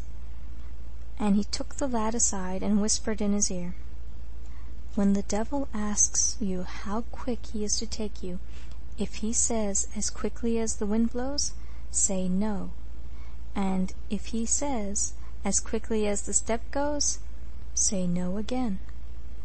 But if he says, "As quickly as the air goes," say, "Even so." If your cap falls, do not look after it, and don't tell the devil about it, or he will let you fall and won't carry you to the palace. When you are 7 miles from the palace, you will see it, and the devil will ask you if you see it, but shut your eyes tight and say that you can't see it. When you are 3 miles from it, you will see it quite plainly, and he will ask you again whether you see it. But you must shut your eyes tight and say that you can't see it. Then you will be above the palace roof, and he will ask you again whether you see it. You must say again that you can't see it, or he will drop you on the roof, and you won't be able to get down. The devil took the man and flew with him as the air goes. When they were 7 miles from the palace, the devil asked, "Do you see the palace now? It is quite plain to see now." The lad shut his eyes tight and said he couldn't see it. So they flew on, and when they were 3 miles from the castle, the devil asked him, did he see it now? He shut his eyes tight and said he couldn't see it. When they were right over the roof, the devil asked, "Surely you must see it now. We are just over the roof." But he shut his eyes tight and said, "I don't see it." The devil said angrily, "You must be blind if you can't see it. We are just above the roof." And he seized him in anger and set him on the golden table in that royal castle. The 3 princesses were sitting at the table, knitting with golden thread. His own wife was the middle one, and she knew him at once. She sprang up right gladly and welcomed him with joy. She nearly fainted, she was so pleased that he had been able to come so many miles in such a short time. "Welcome, dear husband. Welcome, welcome, our deliverer. You will save us from the enchantment under which we are in this castle." The time passed very slowly there, so one day his wife brought him the keys and showed him through all the rooms and closets, letting him see everything except one room, which she would not open for him. The 3 princesses had to take the shape of doves for 2 hours in the morning and 3 hours before the evening, and they had to go to the Red Sea to bathe there. One day, when they had gone out to bathe, he thought, "Why don't you want to open that room for me?" So he went and searched among the other keys for the key, and opened the room for himself. In the room he saw a 3-headed dragon, and each of its heads was stuck upon a hook so that it hung down from it. Under the dragon were placed 3 glasses of water. The lad was terrified and started to run away, but the dragon kept on calling out, "Don't be frightened, don't run away, but come back again and give me that glass of water. Your life shall be spared this once." So he gave him the glass of water. The dragon drained it up, and instantly one of the heads fell from the hook. He begged again, "Now give me that other glass of water, and your life shall be spared a second time." He gave it him, the dragon drank it up, and immediately the second head fell from the hook. Then the dragon said, "Now do as you like, but you must give me the 3rd glass of water, whether you like it or not." In terror he gave him the 3rd glass. The 3rd head drank it up and fell from its hook. Now the dragon was quite free, and instantly he made for the Red Sea and began to chase after the 3 doves until he caught one of them. It was the lad's wife. The other 2 princesses came back again and began to weep and wail. "Thou luckless fellow, we were happy in the hope that thou wouldst deliver us, and now we are worse off than ever. Now our torment will last till doomsday." He too burst into tears, for he was sad at heart that the dragon had carried off his wife, whom he had won at the risk of his life. The princess's 3 brothers were under enchantment too. One of them was in the castle, changed into the shape of a horse. One day the horse said to the sorrowing husband, "The dragon is away from home now. Let us go and steal the princess." So they went to the dragon's castle, carried off the princess, and ran for home. The other brother of the 3 princesses was in the dragon's castle under enchantment in the shape of a horse.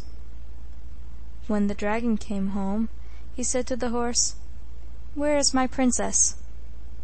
The horse answered, "They came and carried her away." The dragon mounted the horse at once and said, "Now we'll ride as fast as we can. We must overtake them." The horse answered, "We cannot possibly overtake them." But the dragon said, "Only let us start. We shall overtake them." They started, and they overtook them near the castle. The dragon snapped the princess away at once, saying to the lad, "I promised to spare your life in return for that glass of water. Now I have spared it, but don't dare to come to my castle ever again." And with that the dragon rode home, carrying the princess with him. Some time after that the horse said to the sorrowing husband, "The dragon is away from home again. Let us go and steal the princess." So they went and stole her again. The dragon came home and asked the horse, "Where is my princess?" The horse answered, "Hibad, they have stolen her again, but we cannot overtake them this time." The dragon said, "We must overtake them." He mounted the horse, and they went flying after them till at last they overtook them. The dragon snapped away the princess, saying to the lad, "There's your life spared for the second glass, but if you come again, I'll tear you to pieces." The lad was sorrowful, and wept and bewailed his fate because he had lost his wife forever. But the horse said, "I will give you one more counsel. I know a place where there are some young ravens. We will go there, and you must take the young ravens from their nest on the tree. The old ones will fly at you and peck you. They won't want to let you have their young chicks. But tell them that you won't give them back their chicks unless they bring you the healing water and the water of life. When they bring the water, take one of the young ravens and pull its head off. Then dip it in the healing water and put the head to the body again. That's how you will be certain that they have brought you the real water of life. If the wound grows together again, you may be sure that it is the real water of life. As soon as the wound has grown together, take the water of life and pour some of it into the raven's bill, and when the bird revives, you will know quite certainly that it is the water of life." The lad did all this. The old ravens brought him the water in leather bottles. He took one of the chicks, pulled its head off, dipped it into the healing water, and the wound grew together again. Then he poured some of the water of life into its bill, and it came alive again. Then he put the young ravens back in the nest again, took the water, and went home. When he got there, the horse said to him, "The dragon is away from home today. Let us go and see if we can get the princess." So off they went and carried away the princess. They ran off as fast as they could. The dragon came home and asked the horse, "Where is my princess?" The horse replied, "She is gone from us. They've carried her off again, and this time we shall never catch up with them." The dragon said in a rage, "What should prevent us from getting her back? Let's go at once." So they flew after them, and they reached the castle just as the fugitives were going through the gate. The dragon snapped the princess away, saying to the lad, "You rascal! I told you I would tear you to pieces if you came a third time for her." So he caught hold of him and took a foot in each claw and tore him in two. Then he went off with the princess and the horse. The lad's horse took the healing water, dipped the two halves into it, put the one against the other, and they grew together. Then he took the water of life and poured it into the lad's mouth, and he was alive again. Then they went into the castle. The lad was weeping bitterly and crying out that all was over, and that now he would be separated from his wife forever. But the horse gave him comfort, saying, Well, I really don't know what advice I ought to give you now. We have been 3 times, and he caught up with us every time. And the last time you were torn in pieces. I don't know how things will turn out. But I have another brother across the Red Sea, and he is stronger than I or the dragon.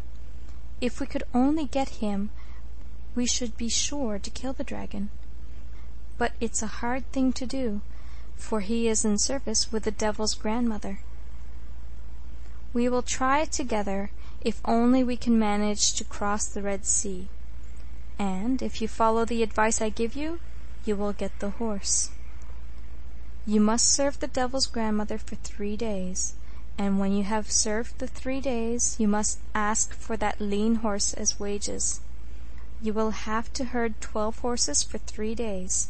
Nobody has ever managed to do it yet. When the first day's service is done, on the next day, the devil's grandmother always cuts off the servant's head and hangs it on a hook. Now listen carefully. While you are herding the horses, anything the hag gives you to eat at home, eat your fill of it. But if she gives you anything to eat in the field, do not eat it, but throw it away. If you were to eat it, sleep would come down on you, your horses would stray, and the devil's grandmother would cut off your head and hang it upon a hook. So off they went together till they came to the Red Sea. As they were drawing near the sea, they saw a huge fly entangled in a cobweb and struggling to free itself. So the lad went up to it and said, "Poor fly, you can't get out of that cobweb. Wait a bit, and I will help you." The cobweb was as big as a sheet, but he tore it in 2, and the fly crept out. The fly said, "Thank you for helping me out of the cobweb. Tear one of my feet from under my belly, and, whenever you are in need, think of me, and I will help you." The lad thought, "Poor fly, how could you help me?" Nevertheless, he tore off one of her feet and kept it. Then he went on his way, and he saw a wolf with its tail trapped under a heavy log, and he was unable to help himself, for wolves have stiff backs, and no wolf has ever been able to turn. The lad rolled the log away and released the wolf. The wolf said, "Thank you for helping me. Take one of my claws, and whenever you are in sore need, think of me, and I will help you." So the lad took one of his claws and kept it. When he got quite close to the sea, he saw a crab as big as a barrel. The crab was lying on the sand with its belly upwards, and he couldn't manage to turn himself over again. So the lad went and turned the crab over again. The crab asked him where he was going. He said he was going to see the devil's grandmother across the Red Sea. The crab said, "My dear lad, I'll make a bridge for you across the sea so that you will be able to get across. But besides that, you must pluck off one of my claws from under my belly, and when you are in sore need, think of me, and I will help you." So he plucked off one of the claws and kept it. The crab sidled into the sea, and immediately all the crabs of the sea came together, and they closed in on one another, so that they made a bridge across the sea. The lad crossed the bridge and came to the devil's grandmother. She was standing waiting for him in the doorway of her house and welcomed him. He had just come at the right time. She wanted him to herd her horses. She gave him plenty of good food to eat and sent him out to the fields. She put 12 horses in his charge and said to him, "Look to it that you herd them well, for if you lose one of them, you will lose your head. Just look here at these 24 posts, with a hook in each one of them. There are heads on 23 of them. The last hook is waiting for your head. If you herd my horses badly, that hook is waiting for your head." Then she fitted him out for herding the horses. She gave him a piece of bread so that he might have enough to eat and not starve. He meant to follow the horse's advice and threw the bread away, but a fierce hunger came upon him, and he had to go and look for the bread and eat it up. The moment he had eaten it, he fell asleep, and all the horses were lost. When he awoke, there wasn't a single horse there. Sorrowfully he said, "The devil's grandmother was right. My head will hang from that hook." In his grief he thought of the fly, and it came flying up and called out, "Why are you weeping and wailing?" He said he had been hungry, and had been forced to eat the bread, so that he fell asleep, and all the horses were lost. The fly tried to comfort him, saying, "Don't be troubled, dear lad, I will help you." So she called together all the flies, and they flew everywhere looking for the horses. And when they found them, they buzzed round them and plagued them until they drove them up to the herdsman. He drove them joyfully home. The devil's grandmother welcomed them, and when she saw that all the horses were there, she said, "You've herded them well enough, for you have brought them all back." Then she seized the hatchet and began to beat the horses with it, and most of all the lean one, till the flesh hung in strips from his body.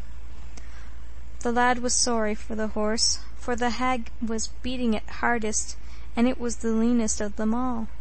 But the devil's grandmother took a salve and anointed the horse's wounds, and they were healed by morning.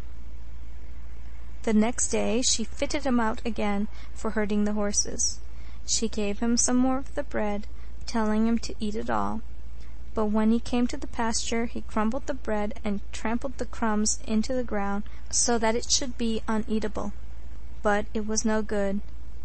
He was forced to dig it up and eat it, earth and all, so great was the hunger that the devil's grandmother had sent against him. In a moment he fell asleep, and all the horses were lost. When he woke, he saw that there were no horses there. He wept and wailed. But he thought of the wolf, and the wolf came running up and asked him, "Why are you weeping and wailing? Don't be troubled, I will help you." He went and summoned all the wolves. A great flock of wolves ran up, and they scattered everywhere, looking for the horses. When they found them, they drove them to the herdsman, each horse with a wolf at its side, leading it by the ear. The herdsman was overjoyed, and took the horses and drove them home. The devil's grandmother was waiting for him at the front of the house. She said, "Indeed, you have herded them well. This is the second day that you have brought them all home." But she beat the horses with the hatchet far worse than the day before. Then she anointed their wounds with the salve, so that they should be healed by morning. On the third day she sent him out again to herd the horses, and gave him some more of the bread, telling him to eat it and not to throw it away. But when he came to the pasture, he threw the bread down on the sand and trampled in it, so that it should be uneatable. But he had to search it out again, so great was the hunger the devil's grandmother sent against him. The moment he had finished it, he fell asleep, and the horses were lost. When he woke, he burst into tears. This time it was all up with him. The fly and the wolf had helped him before, but the crab had already made a bridge for him, so there was nobody to help him. The horses didn't know where to hide themselves to save themselves from being beaten by the devil's grandmother, so they leapt into the sea where nobody could find them. The herdsman was in agony, and he kept on wailing that now his head must hang upon a hook. At last he thought of the crab. The crab turned round in the sea, and instantly all the crabs collected and began searching the sea for the horses, and they pinched them until they drove them out of the sea. But the lean one, since he couldn't think of a better hiding place, crouched under the crab's belly. The other crabs set to work to look for him, and at last they found him. The big crab had to turn over, and then they drove the lean horse out. The herdsman took the horses and drove them home joyfully, because his 3 days of service were now over. The devil's grandmother was waiting for him, and she beat the horses with the hatchet so fiercely that their flesh hung in strips from their bodies. Then she anointed them with salve, and the wounds healed by morning. In the morning she asked the herdsman what wages he wanted, He answered, "I want nothing but that lean old horse." She said, "It would be a very sorry thing to give such a wretched horse in return for such good service. I will give you the best horse." He answered, "I won't take any horse but the lean one." She asked him why he wanted the leanest one. He replied, "Because I am sorry for him, for he always gets the worst beating. I will have that one and no other." So she said, "Well, I will give him to you, if you must have him. But I will give you this fat one too. You can ride on his back home and lead the lean one with you." He mounted the fat horse and rode off. But when they were drawing near the gate, the lean horse said, "Get down from that horse and mount me, or you will be the worse for it." So he jumped down from the fat horse and mounted the lean one. The fat horse growled, "It's the devil gave you that advice." The lean horse said, "If you had gone under the gate on that horse's back, he would have dashed you against the vault of the gate, so that your head would have been knocked off, and you would have been killed." So they came home safely. When the princesses saw him come back, they were delighted. The other horse said, "Now, brother, let us go. The dragon is away from home, and the princess will be ours." So they went and carried off the princess. When the dragon came home, he asked his horse, "Where is my princess?" The horse replied, "She has gone, and this time we shan't get her back. The horse from the Red Sea has come, and he will get the better of us all." The dragon took no heed of that, but flew after them and caught them up just by the gate. He was going to snap the princess away, but this time he could not do it, for the horse from over the Red Sea kicked his nose with his hoof, so that the dragon fell down from his horse, and the other two horses fell upon him, and between them they killed the dragon. They came to the castle with the princess, and they were congratulating one another on their victory over the enemy. Then the horse, which had been giving good advice to his rider all the time, said, "Now, dear brother-in-law, take my sword there hanging from the ceiling, and cut my head off." He was sad and said, "How could I do that, after all the acts of kindness you have done for me?" The horse said, "My good friend, I cannot tell you why you must behead me, but you would do me a great wrong if you did not do it." So he hesitated no longer, but cut his head off. The blood spurted up 12 feet high, and instantly the horse became a beautiful youth. Seeing that, the lad was quick to behead the other horses, and they all turned into handsome princes like the first one. They all thanked him for delivering them, and they made him king of that castle, where he lived with his wife and her two sisters in all happiness and harmony till they died. The three brothers took possession of the dragon's castle. End of 3 Doves.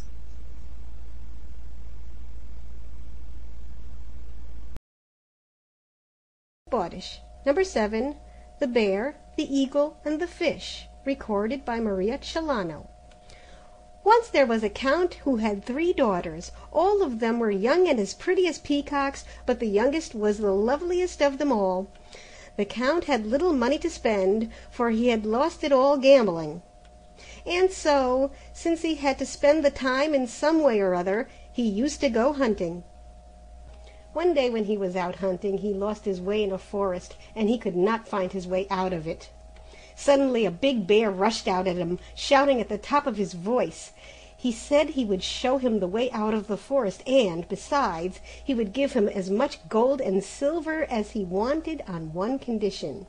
And that condition was that the count should give him one of his daughters in marriage. The count was terrified, but after thinking it over for a time, he consented at last. The bear showed him the way out of the forest and gave him everything he had promised, and so the count was pleased. He spent his time eating and drinking and gambling, till all the money melted away. He never so much as gave a thought to the bear until one day, when the eldest daughter was marriageable, a carriage came rolling up. The carriage was drawn by a pair of raven black horses, and in it sat a prince with cheeks of white and red, whose robes blazed with gold. He came and took the eldest daughter and drove off. The countess wept, but the count did not mind a bit. But being short of money, he began hunting again. One day he lost his way again, and this time an eagle flew down to him and promised to show him the way out of the forest, and to give him heaps of money into the bargain if he would only give him his second daughter in return. The bargain was made, and the eagle fetched away the second daughter, and only the youngest was left at home. Yet even her the count sold, and it was a fish that got her. So the count and the countess were left alone. They were very sad, but after a time a boy was born to them, and they watched over him like the apple of their eye. When the boy was grown up, he saw that the countess looked sad sometimes, and he gave her no rest till she had told him everything. When he had heard the story, he put his best clothes on, took his sword, mounted his horse, and said good-bye to his parents, telling them that he was going to search for his lost sisters. So he rode on till he came to the eldest sister. Her he found playing with 3 little bear cubs, for these were her babies. He met his brother-in-law, who gave him 3 hairs, and told him to rub those hairs with his fingers if he found himself in any difficulty. Then he went to the second sister, and found her with 2 eaglets and the old eagle, his brother-in-law, as well. The eagle gave him 3 feathers, saying they would be of help to him in time of need. He thanked the eagle for that and went on his way, and at last he came to his youngest sister. It was not so easy to get to her, for she dwelt under the water, and he had to drop into her house through the chimney.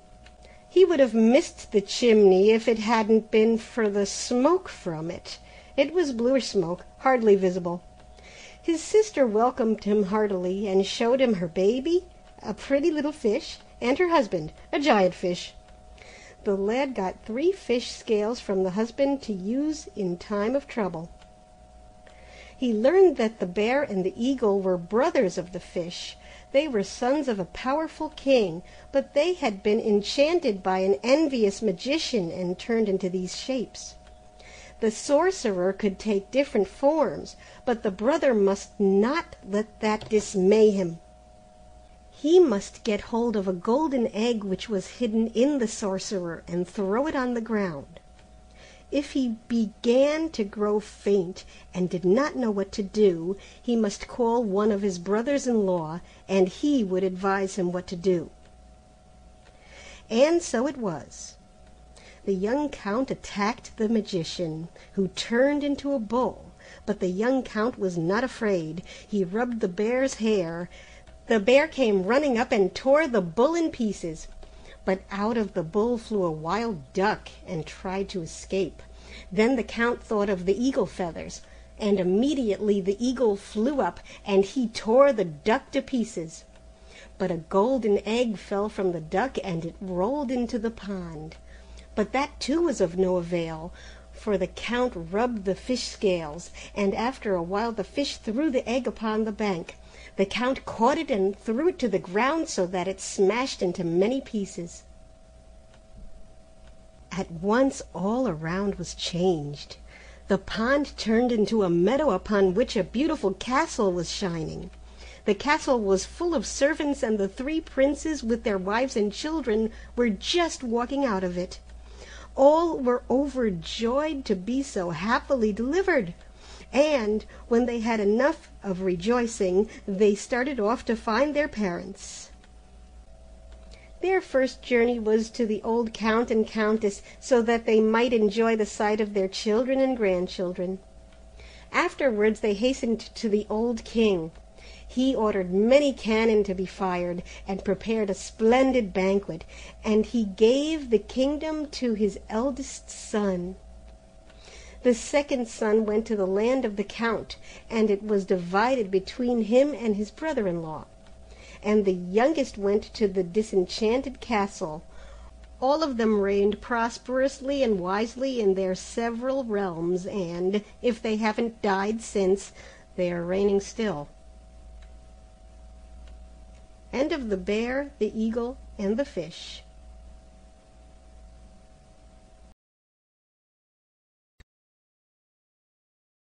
The Key of Gold, 23 Czech Folktales. Translated by Joseph Bowdish. Koyata. Once there was a king who had an only son. One day the king went to inspect his estates. He came to the first farm and found it all right. Before he had finished going the round of his estates, 13 big farms in all, he forgot that his wife was about to have a child.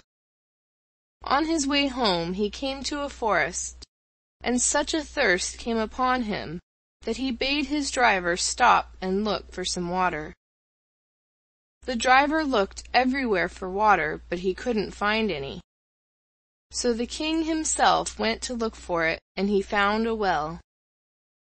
Now just as he was going to drink, he kneeled down and he saw something in the well which had claws like a crab and red eyes. It seized him by the beard with one of its claws. He had a pretty long beard, and it refused to let him go unless he promised to give it the thing that he had at home unknown to himself. So he said to himself, "I know everything at home." But he forgot about his wife's condition. By this time his wife had been delivered of a prince, and so the king, without knowing it, had promised his son to the thing in the well, and on that it let him go. When he got home he saw the newborn prince, and of course he was very sad. He remained so for 12 years. The prince asked him why he was so sad, and the king answered, "Because you are sold." The prince told him not to worry about it. He would be able to help himself. The prince called for his horse and started out. He had been riding 5 days' journey from his home when he came to a lake. There he tethered his horse. He saw 13 ducks swimming on the lake, and there were 13 shifts lying on the bank. So he carried off one of the shifts and hid himself. When they saw this, 12 of the ducks flew away, but the 13th was running hither and thither, looking for her shift. So when he saw her running hither and thither looking for her shift, he came out of his hiding place. Now the father of those ducks was the being which had seized the king by the beard. He was a sorcerer, and his name was Koyata. This girl was his youngest daughter, and she said to the prince, "Now I will give you a good counsel. You will save me, and I will save you. My father will set you a difficult task.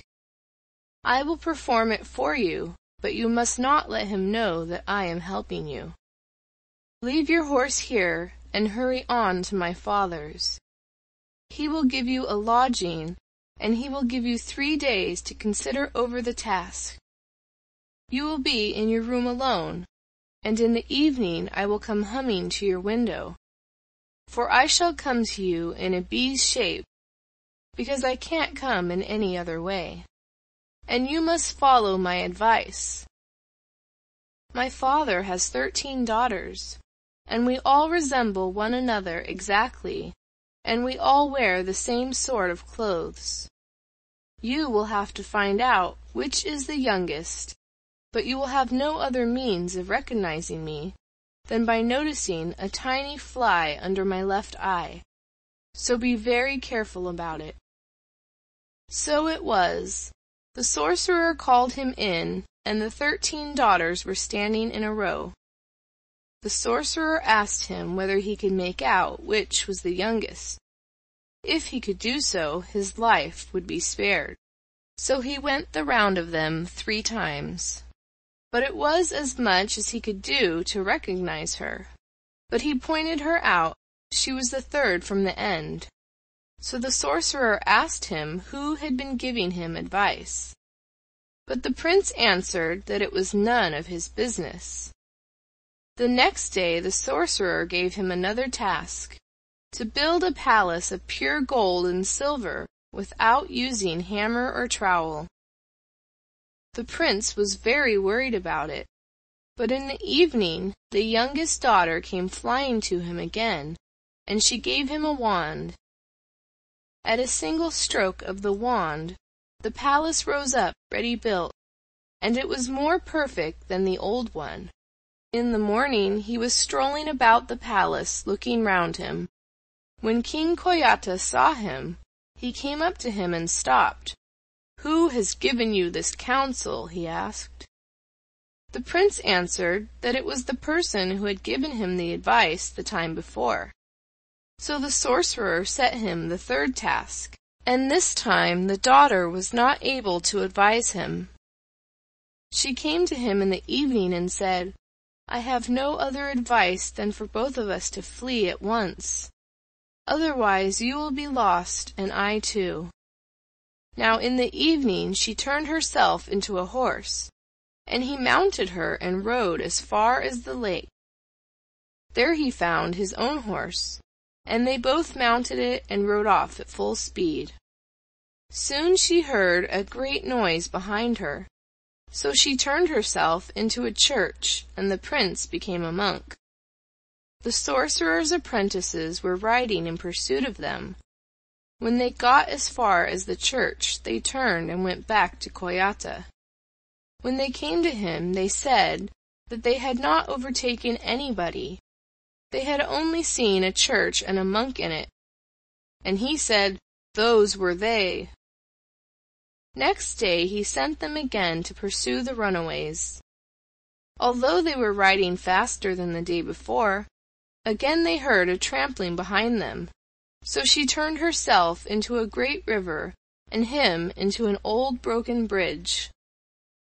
Their pursuers came as far as the river and the bridge, and then they turned back and reported to their king, Koyata, that they had seen nothing but a river and a bridge. He said at once, "Well, those were they." On the third day the runaways started again, and made for the border as fast as they could, and soon they were in their own land. When they reached the third church, the sorcerer had no more power over them. He began to tear his hair and knock his head against the ground, and to curse his daughter for tricking him. So the young king came home, bringing a very lovely young princess with him. His father was very pleased at that.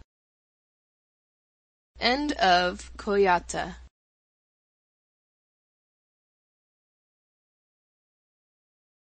Folk Tales, translated by Joseph Bawdish.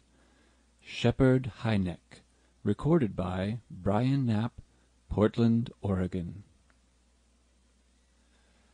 To cut a long story short, there was a prince, and he had 3 sons.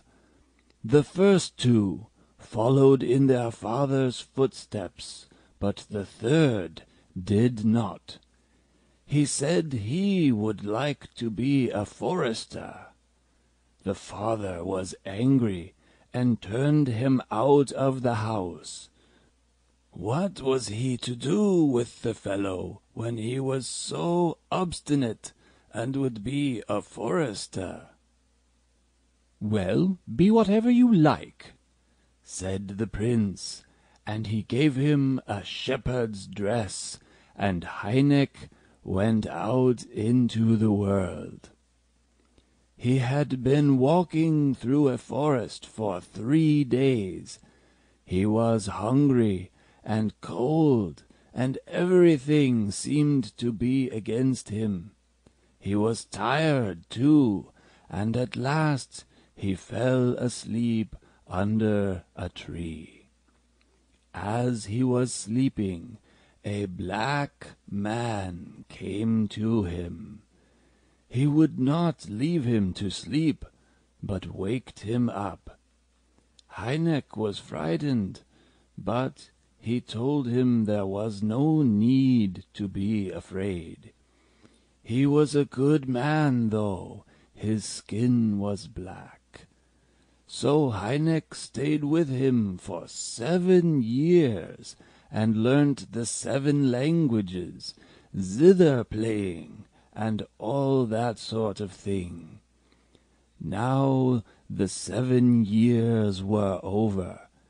In that land there was a king who had an only daughter, and there was a fierce dragon which was ravaging the whole of that kingdom, and everybody was forced to give him 1 sheep and 1 human being to appease him.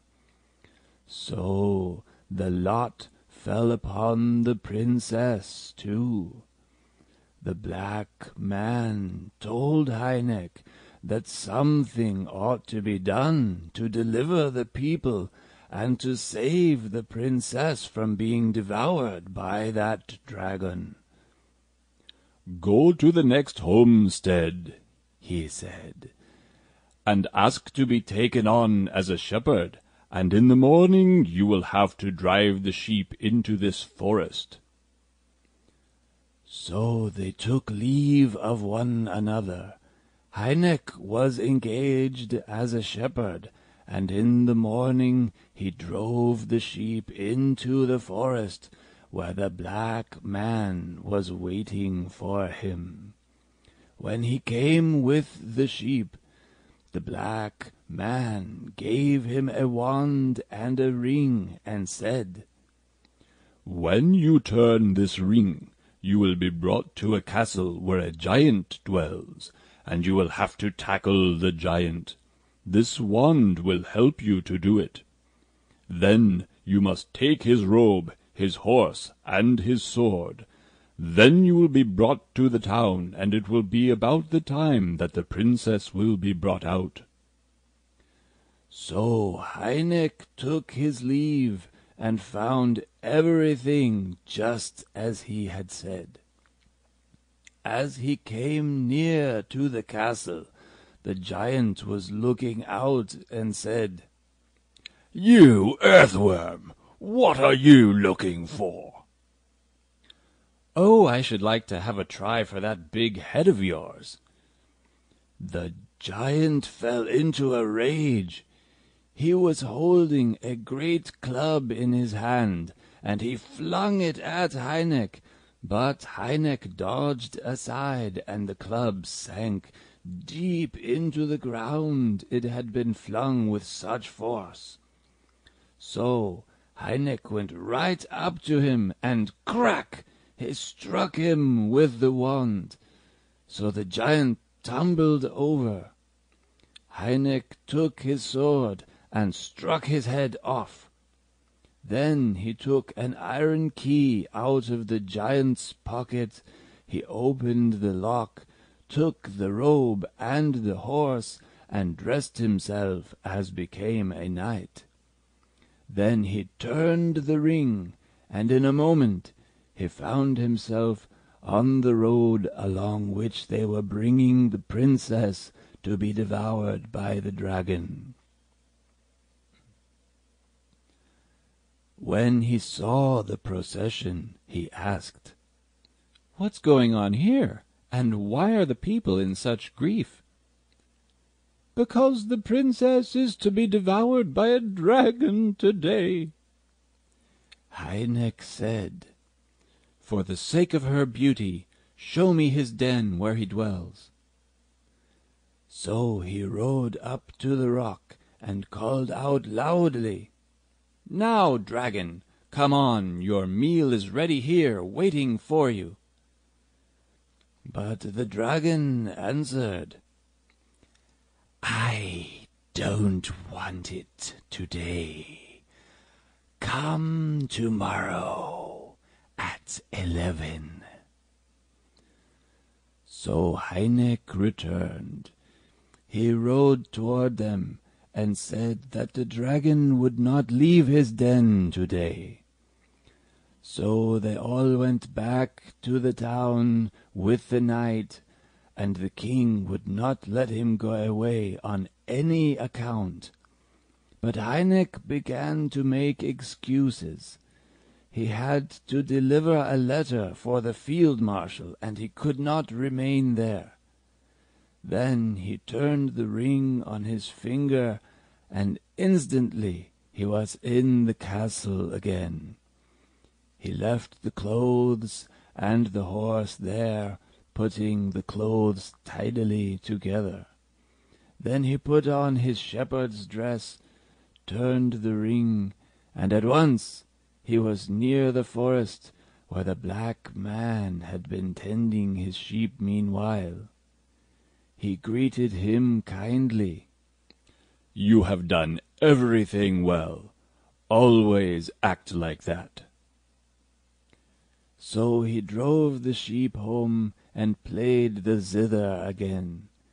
Everybody ran up to the door to listen to the magic playing of the shepherd, but he said nothing to anybody. The next day he drove the sheep to the forest still earlier. The black man was there waiting for him and said, "Follow my advice, and you will be happy." He said that he would do so. The black man was to mind the sheep again. He gave Heineck the wand and the ring, and Heineck came to another castle. The giant was looking out as he came up. He was standing in the doorway. He asked the lad grimly what he was looking for. "Oh, it's nothing. I only want to try for that big head of yours." The giant was holding a hammer, and he hurled it at him. No eye could see where it fell. Heineck leapt toward him, and crack! He struck him with the wand, and the giant fell over, and Heineck cut his head off too. He took a silver key out of the giant's pocket and went straight to the castle. There he chose a robe, girded on a sword, took a horse, and turned the ring again. Once more he was on the road where the princess was being brought to be devoured.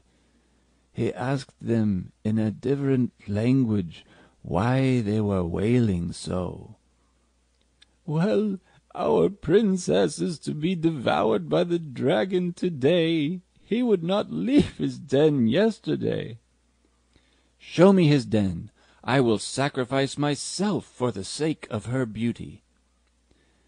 They showed him the rock, and he rode straight up to it and called out, "Now, dragon, come on. Your meal is ready here." "I don't want it today. Wait until 11 tomorrow." The king was still less willing to let him go this time, but he found some excuse, turned his horse, and went back with everything to the castle. Then he returned to the forest and the black man. The black man said, "Drive your sheep home now, but come earlier tomorrow, for a heavy task awaits you." Heineck could not rest that night. He was so afraid he would be too late. As soon as dawn came, he let out the flock and drove it to the forest. When he got there, the black man said to him, "There's only today now. It will be the last time, but it will be a heavy task for you to tackle the third giant and the dragon." Then he gave him the wand and the ring, and said that the key today would be of gold. He must choose the robe and take a black horse, and he must take with him the sword with which he had killed the giant and the dragon. He turned the ring and was brought to the third castle. Here was a giant again, much huger than the other two. He ran at Hynek, but, crack! Hynek struck him with the wand. Then he took his sword and killed him. Then he opened the castle with a golden key. He went to the stable. Then he put on a green robe and brought out a black horse. There was a sword hanging there, and he girded it on. Then he turned the ring, and in a moment he was on the road along which they were bringing the princess to be devoured by the dragon. He asked them in yet another language why they were so sorrowful. He was ready to sacrifice himself for the sake of her beauty. So they showed him the den in which the dragon dwelt, and he called out, "Well, come on, dragon. Your meal is ready and waiting for you here." Now the rock began to shake. All the stones came rolling down, and the dragon flew out of the rock, his 7 heads burning with flame, and he made straight for Hynek. Hynek began cutting at the 7 heads until he was weary that he could do no more.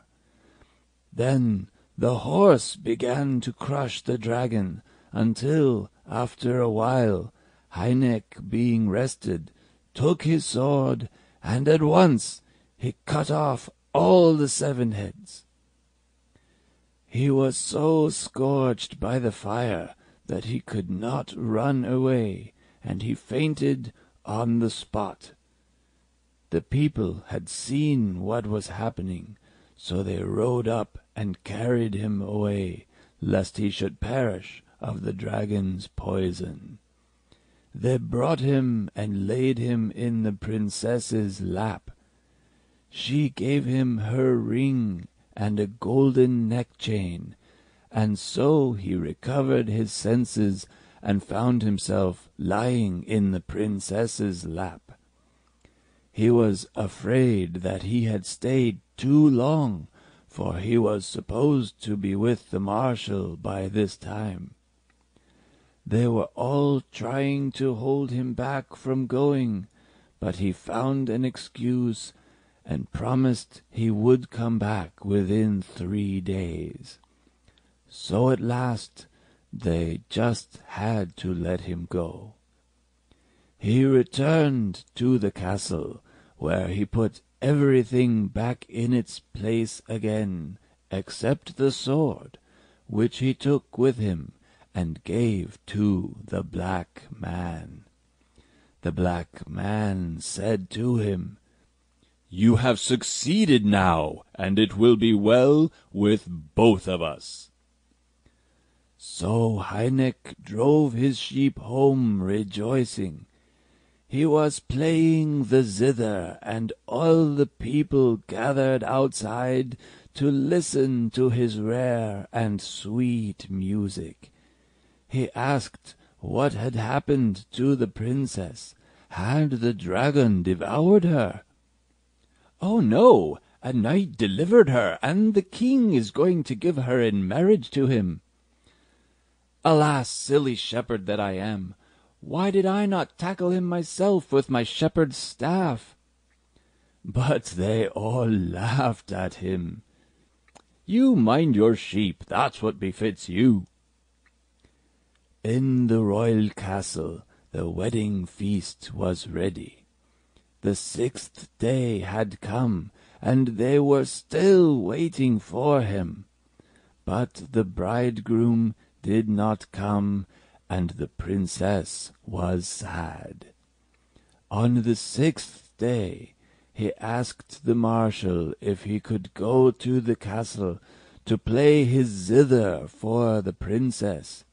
He would like to cheer her since she was so sad. You may go, and if you succeed, you shall make some extra money. So Heineck went and played, and the music was so sweet that the lords could listen to nothing but his beautiful playing.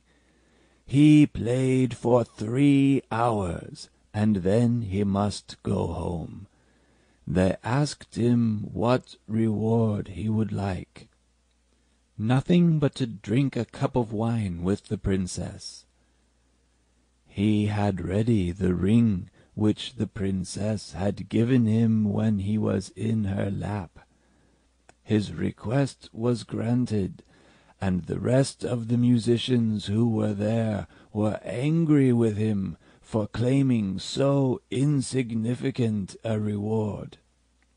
When they had filled the cup for him, he drank the wine and dropped the ring into the cup. Now the cup-bearer who was filling the cup looked into it and saw the glittering ring. So he hastened to the princess with it. She recognized it as her own, so she ordered them to bring that shepherd before her. "Well," he said, "surely they won't beat me." They brought him before the princess, and she made him tell her how he had got that ring and how he had been clothed. So he said, "All those 3 days I was with you." Heineck did not go back to the marshal, though he complained of the loss of his shepherd. He was clad in royal robes now, and they had a splendid wedding in the castle. But the princess did not know what his parentage was, although she could see that he was not a low-born man. So, after a year, he said he would like to visit his parents, and he told her to prepare for the journey. She was to send a letter to Prince So-and-so that the young queen was going to visit him. He would go on ahead. So he put his shepherd's dress on once more, and purposely tore it in several places, and when his princess arrived, and everybody was welcoming her, he went straight into the great hall.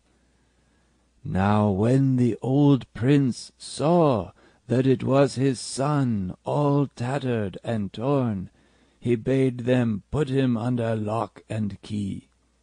But he had no difficulty in escaping, and while they were feasting, he came into the hall again, and sat down next to the princess. The father was furious that his son should behave so shamefully, but the princess reassured him. It was all right, she said. She did not mind at all. He might sit where he pleased. After dinner, she called for a bath. They prepared it for her, but Heineck was quicker, and slipped into the bathroom before her. She shut the door, and he put on his royal robes, and then they went before his father. The prince was frightened, since he had thought so ill of his son, and he fell on his knees. But Heineck lifted him up, and himself kneeled before him, and asked his forgiveness. Then came in the black man. He gave Heineck the sword, and bade him cut his head off. Heineck would not repay his kindness in this way. "Then we shall both be unhappy." So when he saw what he was to do, he cut off the head And when he'd done that, an English prince appeared in his stead. He was only 18 years old. All his followers woke up too. Hynek accompanied him to England, and then took leave of him. How are they all now? I don't know. End of Shepherd Hynek. Translated by Joseph Bowdish. Recording by Alice Atwater. The Three Roses. Once upon a time there was a mother who had 3 daughters. There was to be a market in the next town, and she said she would go to it. She asked the daughters what she should bring them back. 2 of them named a great number of things. She must buy all of them, they said. You know the sort of women, and the sorts of things they would want. Well, when they had asked for more than enough, the mother asked the 3rd daughter, "And you? Don't you want anything?" "No, I don't want anything, but if you like, you can bring me 3 roses, please." If she wanted no more than that, her mother was ready to bring them. When the mother knew all she wanted, she went off to market. She bought all she could, piled it on her back, and started for home. But she was overtaken by nightfall, and the poor mother completely lost her way, and could go no farther. She wandered through the forest till she was quite worn out, and at last she came to a palace, though she had never before heard of any palace there. There was a large garden full of roses, so beautiful that no painter alive could paint them, and all the roses were smiling at her. So she remembered her youngest daughter, who had wished for just such roses. She had forgotten it entirely till then. Surely that was because she was so old. Now she thought, "There are plenty of roses here, so I will take these 3. So she went into the garden and took the roses. At once a basilisk came and demanded her daughter in exchange for the roses. The mother was terrified, and wanted to throw the flowers away. But the basilisk said that wouldn't be any use, and he threatened to tear her to pieces. So she had to promise him her daughter. There was no help for it, and so she went home. She took the 3 roses to her daughter, and said, "Here are the roses, but I had to pay dearly for them. You must go to yonder castle in payment for them, and I don't even know whether you will ever come back." But Mary seemed as though she didn't mind at all, and she said she would go. So the mother took her to the castle. There was everything she wanted there. Soon the basilisk appeared, and told Mary that she must nurse him in her lap for 3 hours every day. There was no way out, do it she must, and so the basilisk came, and she nursed him for 3 hours. Then he went out, but he came next day, and the day after that. On the 3rd day he brought a sword, and told poor Mary to cut his head off. She protested that she wasn't used to doing things like that, and do it she could not. But the basilisk said in a rage that if that was so he would tear her to pieces. As there was no choice, she went up to him and cut his head off. And as the basilisk's head rolled on the ground, there came forth from his body a long serpent, hissing horribly. He asked her to cut his head off again. Mary did not hesitate this time, but cut his head off at once. The serpent, by the way, he held the golden keys of that palace in his mouth, was immediately changed into a beautiful youth, and he said in a pleasant voice, "This castle belongs to me, and as you have delivered me, there is no help for it. I must marry you." So there was a great wedding. The castle was full of their attendants, and they all had to play and dance. But the floor was of paper, so I fell through it, and here I am now. End of The 3 Roses.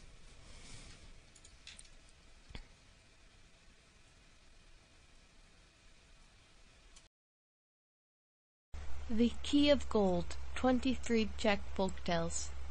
Story number 11, The Enchanted Princesses. In the days of King Bambita, his 2 noble daughters oppressed the people, laying heavy taxes on them without the king's knowledge. The people cursed them, and the curses did their work. The princesses vanished. The king sent some of his servants to look for the princesses, but the servants came back empty-handed. None of them had been able to find the princesses. Now a captain and a lieutenant heard of the king's trouble. So the lieutenant went to the king, and "I see," says he, "that you are in trouble. I will go and look for the princesses." "How much do you want for it?" asked the king. 20 pounds. The king agreed and gave him the money. "If you find them," said he, "half of my kingdom is yours." The lieutenant and the captain had plenty of money now, so they went to an inn and passed the time drinking. On the 3rd day the captain said, "Today I will go to the king. If he gave you 20 pounds, he is certain to give me more." So he went to the king and said, "I see your majesty is in trouble. I should like to go and look for the princesses." "How much do you want for it?" said the king. 30 pounds. Well, the king gave him the money without any more ado, adding that if he found the princesses he would get half of his kingdom. They fell to drinking again and had a splendid time.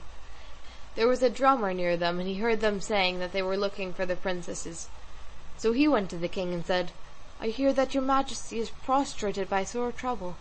I too would like to look for the princesses." "How much do you want for it?" 40 pounds at least. The king gave him the money without more ado. The 2 officers and the drummer left that inn for another, and so they went on spending their money recklessly in one drinking house after another. The drummer went with the other 2, but he was more careful than they were. He was not such a spendthrift as the 2 officers. They asked him where he meant to go. "Wherever you go, I will go too," he replied. "Then why don't you join us, and lead a gay life?"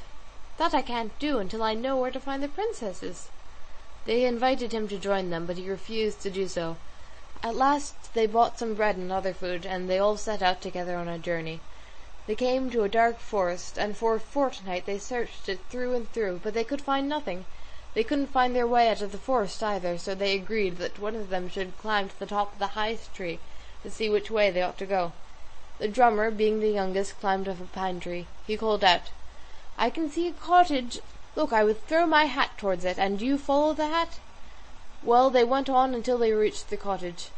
"Go into the room," says the drummer. "After you," said both officers at once. So the drummer stepped inside, and an old crone welcomed him. "Welcome, Drummer Anthony," said she. "How did you get here?" "I have come to deliver the princesses, and only for that." "Well, you will find them, but those other 2 fellows will get them for you by a trick." She gave him a rope 300 fathoms long and told him to bind it round his body. She also gave him some wine and a sponge. Then she said, "Not far from here there is a well. When you come to it, you must say that you will let yourself down into the well, if the other fellows will drink the fountain dry." When they got to the well, the captain and lieutenant began to drink the fountain, but it was just as full as before. "If we kept on drinking this fountain till doomsday," they said, "we could not drink it dry." So the drummer took the sponge, and at once the water began to disappear, and soon the well was dry. They began to quarrel as to who should go down the well. The one on the right side said the other ought to go, but at last they agreed that the drummer, who was the lightest, should go. So he went down, and when he reached the bottom of the well he found a stone there. He drew it aside, and then he saw the light of the other world. He lowered himself on the rope into the other world. There he saw a beautiful place. He went towards it. When he reached it, he saw that the table was laid for 2 persons. He ate his meal, and then went into the second room. There he laid himself down to sleep. And when he awoke in the morning, he found Princess Anne in the 3rd room. "Welcome," she said. "What has brought you here?" He told her that he had come to deliver her. She said, "I don't know whether you will succeed in that. Here is a sword. See if you can brandish it." The drummer took hold of the sword, but he could not even lift it, it was so heavy. Then the princess gave him a ring. "Take this," she said, "and whenever you think of me, you will become strong. I have to hold the dragon in my lap for a whole hour. As soon as he comes, he will smell a man, but you must cut him in 2, for then I shall be delivered. Just at 9 o'clock he comes." Just at 9 o'clock the palace began to tremble, and the dragon came in, but the drummer encountered him and struck him in 2 with the sword. After that the princess took him into another room. "Now you have delivered me," she said, "but my sister is in worse trouble still. She has to hold a dragon in her lap for 2 hours, and that dragon is even stronger than this one." Then they went into the fourth room, where was the Princess Antonia. She too greeted him and told him that he would be able to deliver her if he could brandish the sword beside her. He tried, but he could not even move it. Then she gave him a ring and told him that whenever he thought of her, he would have the strength of 200 men. She said too that if he succeeded in setting her free, she would marry him. Soon 11 o'clock came. The hole began to tremble, and the dragon appeared. But as he was coming in, Anthony was ready for him by the door, and he managed to cut the dragon in two. Now, when the two princesses had been set free, they gathered all the precious stones they could take with them, and went to the opening that led into the world. But the drummer had quite forgotten about the old crone's warning about the other two fellows, and he sent the princesses up before him. Each of the officers took a princess for himself, and the drummer was left behind at the bottom of the well. When his turn came, he was careful enough to tie a stone to the rope. His companions on the top pulled it a little way, and then suddenly let it drop, throwing down other stones into the well to kill the drummer. But he had remembered the crone's warning that his friends would try to trick him, so he jumped aside and remained there in the other world. He went back to the palace and entered the seventh room. On the table were 3 boxes.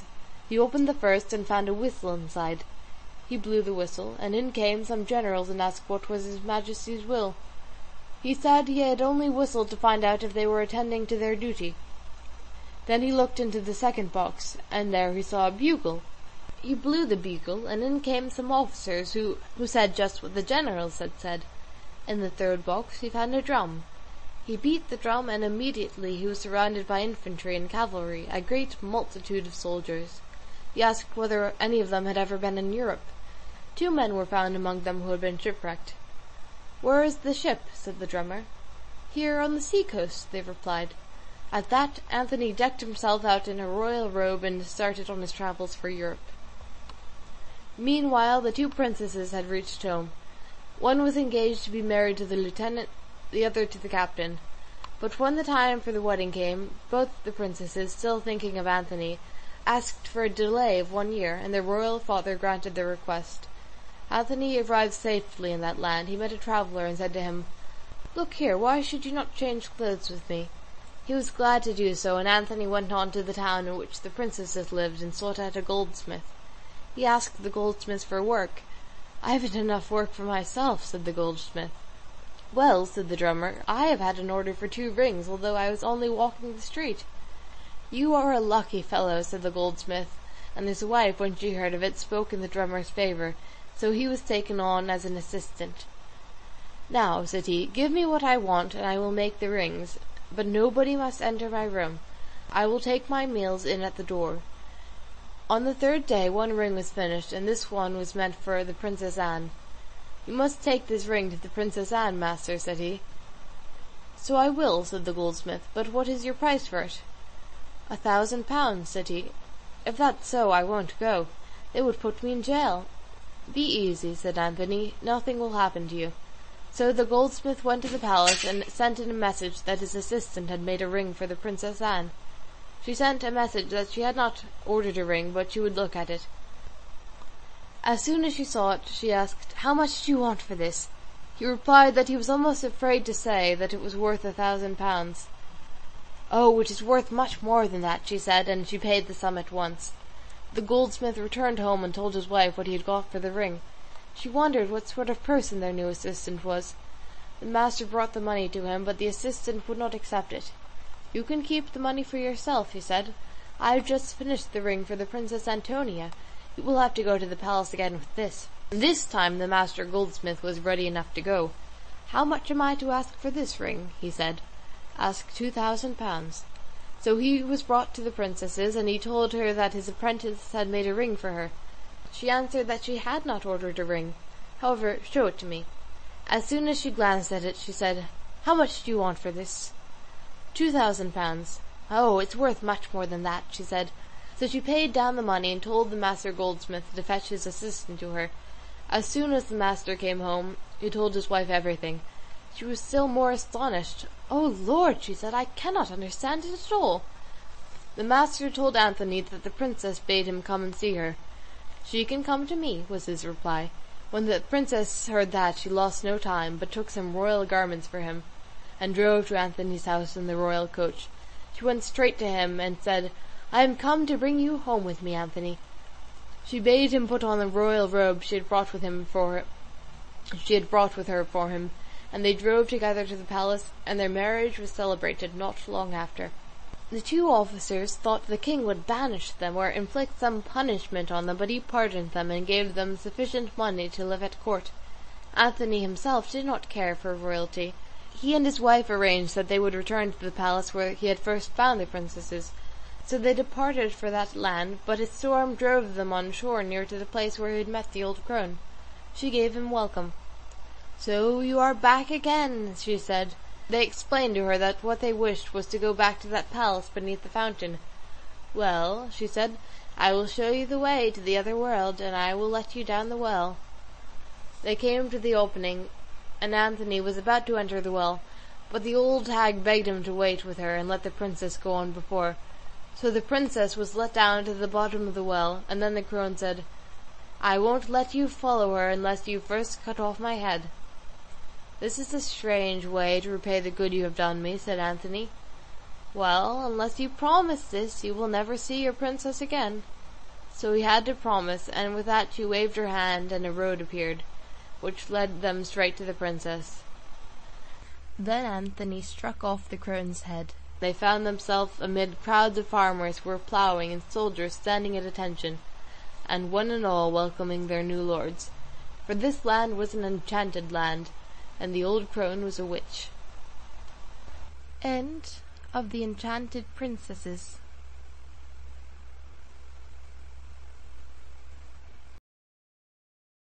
Translated by Joseph Bowdish. Recording by Alice Atwater. The Twin Brothers. Once there was a princess, and she was under a curse and enchantment, so that she had to spend her life in the shape of a fish.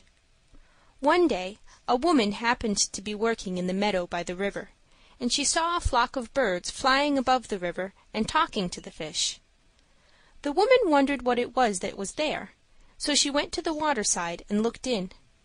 All she saw was a fish swimming about, so she said, "I should like to eat you, fish. I feel sure you would do me good." Now when she said that, the fish answered, "You could save me.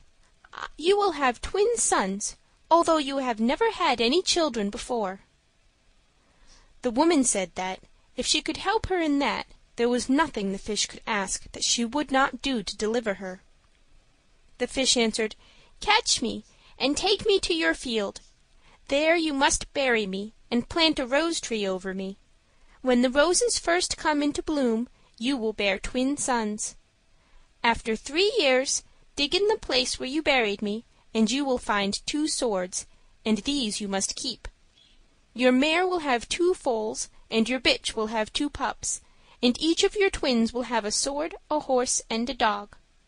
Those swords will have the virtue that they will help your sons to victory over everybody. I shall be delivered as soon as my body has rotted." When the twin sons grew up, they were very clever, and so they said, "We must try our luck in the world. We are bold enough. One of us will go to the east, and one to the west. Each of us must look at his sword every morning to see if the other needs his help, for the sword will begin to rust as soon as one of us is in peril." So they cast lots which way they should go, and each of them took his sword, his horse, and his dog, and away they went. The first rode through deep forests, and he met a fierce dragon and a lion. So he attacked the dragon, which had 9 heads. The lion stayed quiet while the knight attacked the dragon, and at last he succeeded in cutting one of the dragon's heads off. He felt tired then, and the lion took his place. Then the knight cut 2 more heads off the dragon, and so it went on till he had all the heads cut off. Then he cut out the tongues from all the 9 heads and kept them, and so went forward on his adventurous journey. Now it chanced that there were some woodcutters in these forests, and one of them collected all the dragon's heads, having come across them by chance. That dragon used to come to the town and devour one person every visit.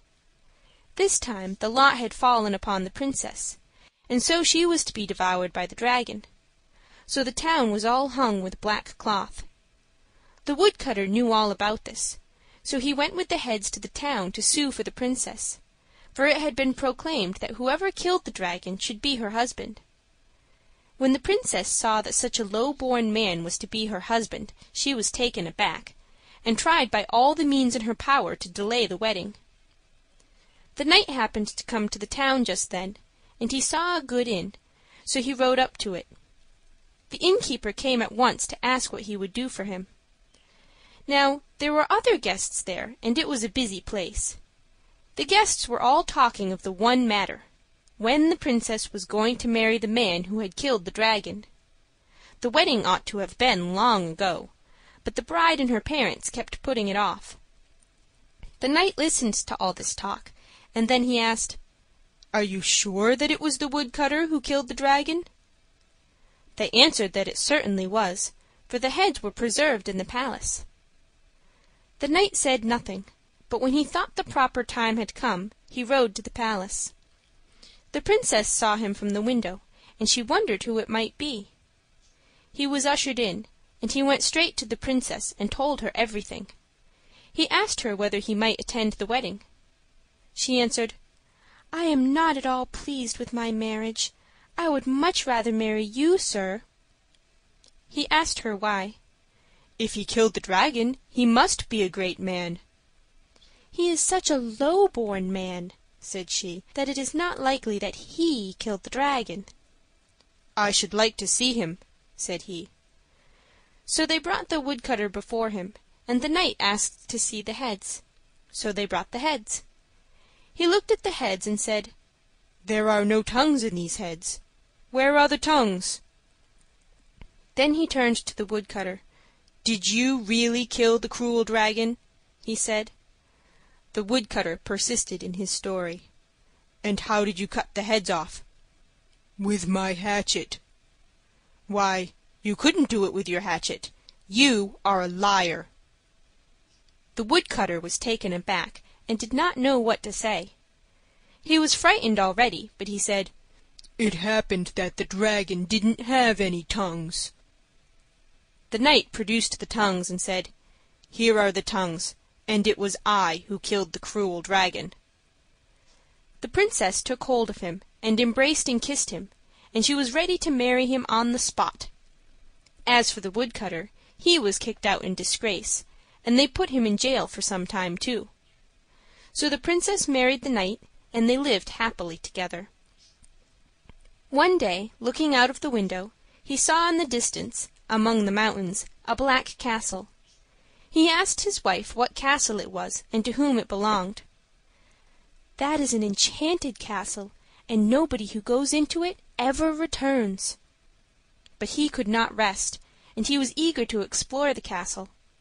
So one morning he ordered his horse to be saddled, and accompanied by his dog he rode to the castle. When they reached it, they found the gate open. As he went in, he saw men and animals all turned to stone. In the hall, an old hag was sitting by the fire. When she saw him, she pretended to tremble. "Dear lord," said she, "bind your dog. He might bite me." He said, "Do not be afraid. He will do you no harm." He bent down to pat the dog, and at that moment the hag took her wand and struck him with it. He was turned to stone, and his horse and dog too. The princess waited for her lord, but he did not return. She mourned for him, and the citizens, who loved their lord, were grieved at his loss.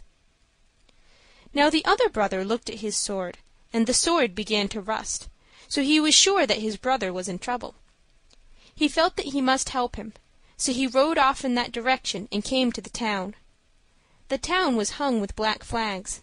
As he rode through the streets, the citizens saw him, and they thought he was their lord, for he had a horse and a dog, just like their lord's horse and dog. When the princess saw him, she embraced him and said, "Where have you been so long, my dear husband?" He said that he had lost his way in the forest, and that he had fallen among robbers, and since he had no choice, he had to pretend to be a robber too, and to promise to stay with them and to show them good hiding places. The robbers, so he said, admitted him to be of their company, and he had not been able to escape before this. Everybody was delighted, and the lord's brother was careful enough not to say that he was only the brother. But, whenever they went to bed, he put his sword between himself and the lady. The princess was troubled at this, and she tried to find different explanations for the conduct of her supposed husband. One morning, as he was looking out of the window, he saw that same castle, and he asked what castle it was. She answered, "I have told you already that it is an enchanted castle, and that nobody who goes there ever returns." So he thought, "It is surely there that my brother is." He ordered his horse to be saddled, and without saying a word to anybody, he rode off to the castle. As soon as he entered the castle, he saw his brother and his dog turned to stone. He saw, too, all the petrified knights and their horses, and the hag sitting and keeping up the fire. He said, "You, old hag, unless you bring my brother to life again, I'll hew you in pieces with this sword of mine."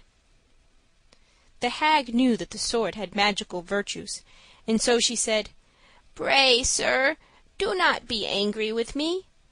Take that box there, and rub the ointment beneath his nose, and he will come to life again." "Curse you, you evil hag! Do it yourself, and instantly." And he went and caught hold of her wand, and struck her with it, and at once she was turned into stone. He had not meant to do that, for he did not know that the wand held such power. He took the box and rubbed the ointment beneath his brother's nose, and the brother came to life again. Then he anointed all the others who had been turned to stone, and they all came to life again. As for the hag, he left her there just as she was. Then the brothers rode off to the princess. When she saw them, she did not know which of them was her husband, they were so like one another. So she said, "What am I to do? Which of you is my lord?" They came before her and bade her choose the right one, but still she hesitated. So her husband went up to her and took her by the hand and said, "I am the right one, and that is my brother." He told her everything, and she was glad that her real husband had come again. So they lived happily together, and as for the other brother, he went to seek his fortune elsewhere. End of The Twin Brothers.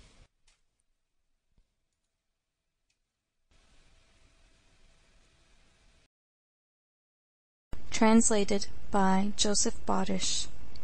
The Waternick, recorded by Christiane Lévesque, Quebec City, Canada. Once upon a time there were 2 children, a boy and a girl. They only had a mother who was a widow. One day their mother sent them to get some wood for the fire. Off they went. The girl was just learning to knit, so she put a ball of wool in her pocket. They went on as far as they knew the way. Then suddenly they began to wonder whether they could find their way home.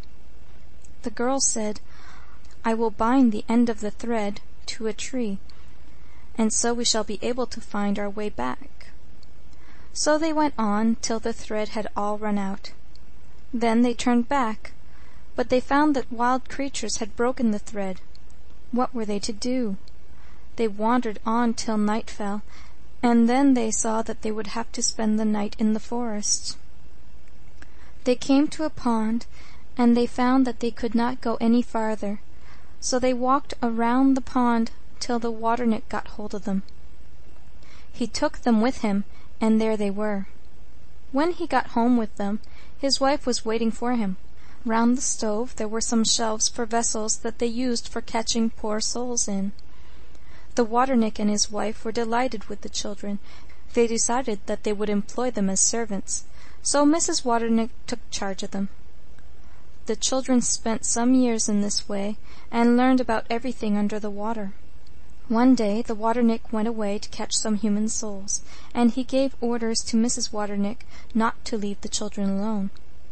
But the old hag fell asleep, and the children walked some distance from the hut, till they thought she would scold them, and so they returned home. But they meant to go farther the next day, if only the old hag went to sleep again.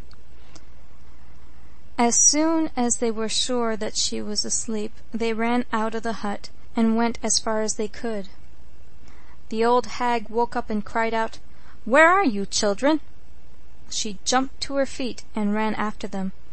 They were within a few steps of getting safe away when, alas, she overtook them. She took them back and forced them to work, and they had to stay at home besides.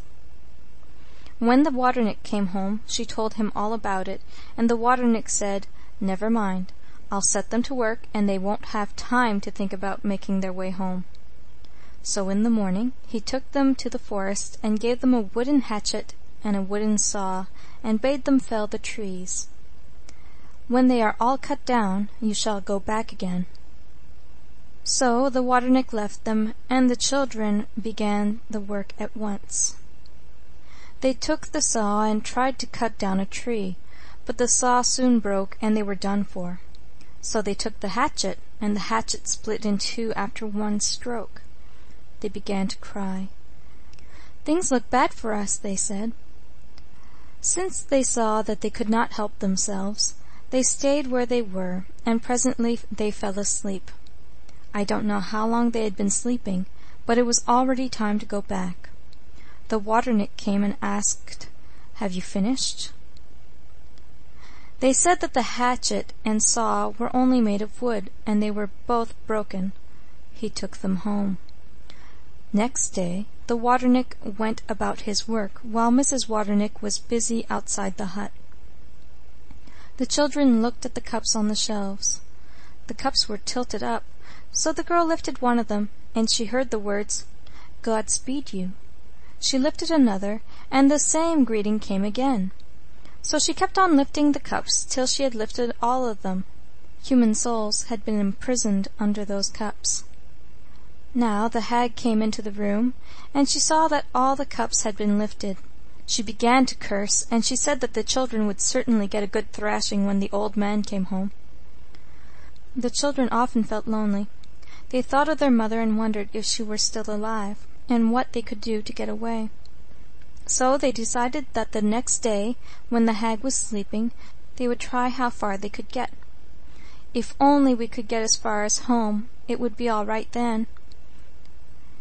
In the morning the girl had to comb Mrs. Waternik's hair and dress her in her smart dress. When she had finished, Mrs. Waternik had a sleep. Now the children took to their heels. They were as quick as ravens, trying to get away before Mrs. Waternik should wake. Being swift of foot, they reached the shore. They leapt out and ran straight on again. Of course they heard the hag screeching behind them, but they were on dry land, so they thought, "We needn't care for anything now." The hag soon stopped her pursuit. The children were tired, so they lay down under a tree in the forest and fell asleep. As they were sleeping, somebody woke them up. It was the forester. They told him that they were afraid of falling into the waternik's hands again, but the forester told them not to be afraid, and asked how they came there. The children told him everything just as it had happened.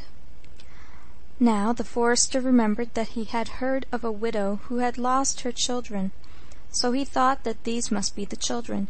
He said nothing, but he told his wife to get them some food, and asked the children to sit down and eat. The children thought the food was very nice, so he asked them what they were accustomed to.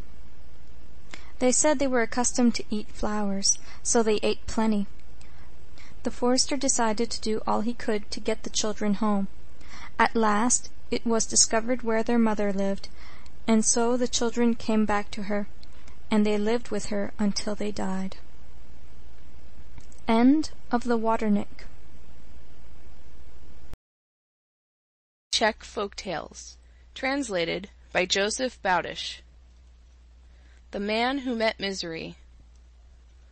Once upon a time there lived a rich man, so rich that you might almost say he oozed gold.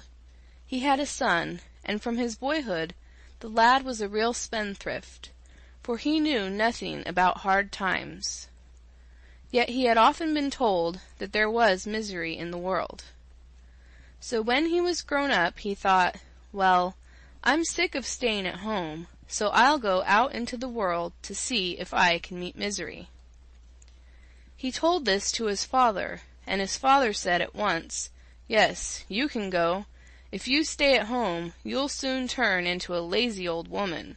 You'll get experience in the world, and that can't do you any harm. So our Francis, that was his name, though really it doesn't matter very much what his name was, took everything he wanted and started off on his travels. So long as he had enough money, he was all right. He couldn't meet with misery. But when his money was all spent, that's when everybody feels the pinch, he began to hang his head, and his travels lost a good deal of their charm. But he told people his name and his father's name, and for a time they helped him. But at last he came into a country that was quite strange to him. There was a vast desert, through which he walked for a long time, and he began to feel hungry and thirsty. But there was no water, no, not so much as would moisten his tongue. Now, as he went on his way, he saw a flight of stairs going down into a hole, and without hesitating, down he went. He came into a cellar, and there he saw a man lying on a table.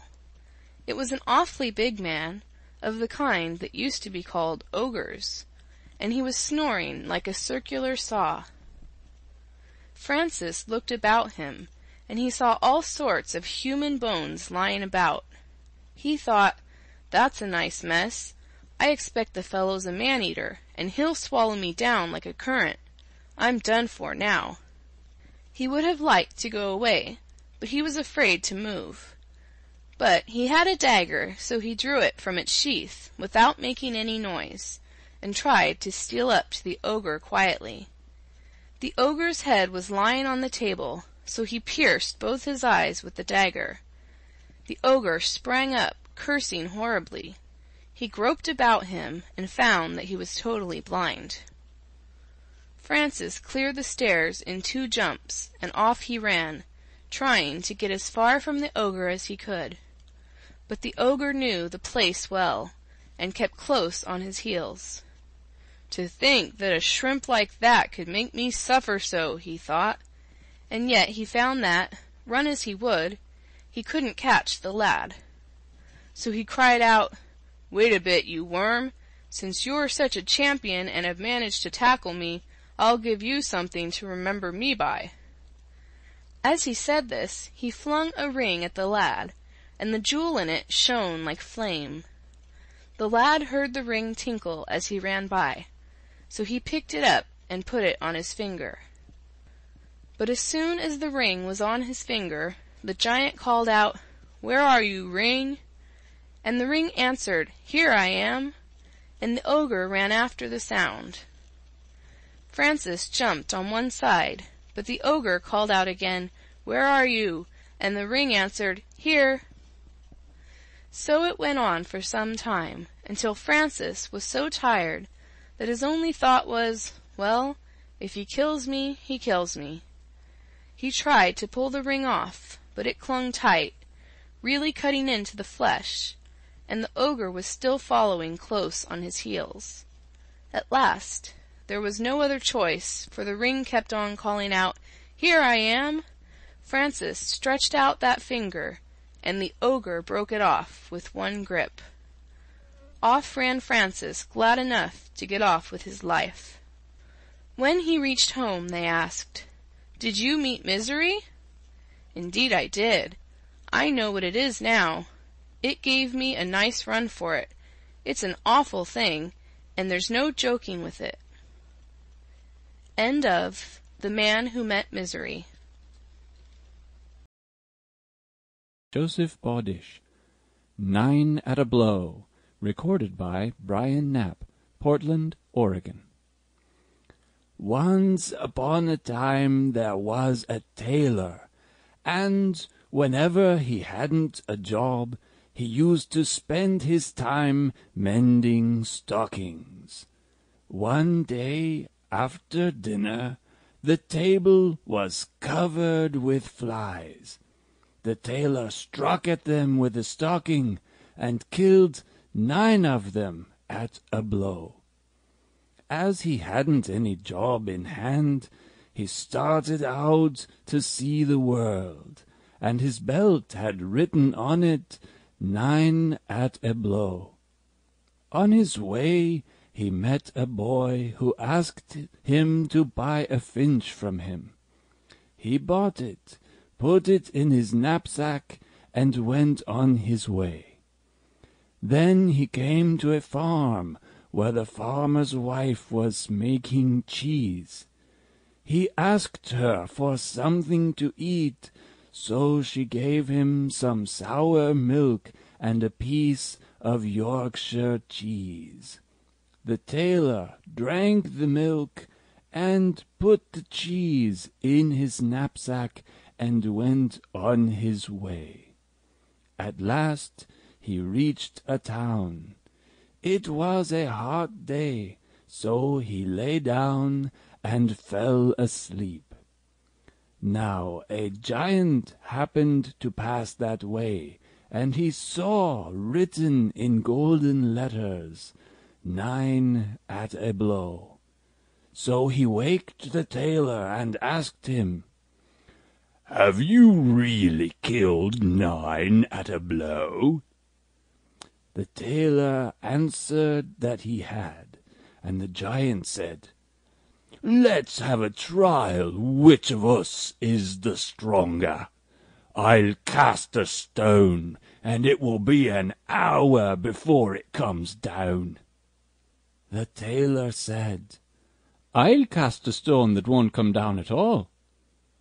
So the giant cast a stone, and it was a full hour before it came down again. Instead of casting a stone, the tailor let the finch go, and, of course, it didn't come back again. So the giant said, "Let's have another try. I'll crush a stone to powder." The tailor said, "I'll squeeze water from a stone." So the giant took a pebble and crushed it to powder. The tailor took the cheese and squeezed it till the water oozed out of it.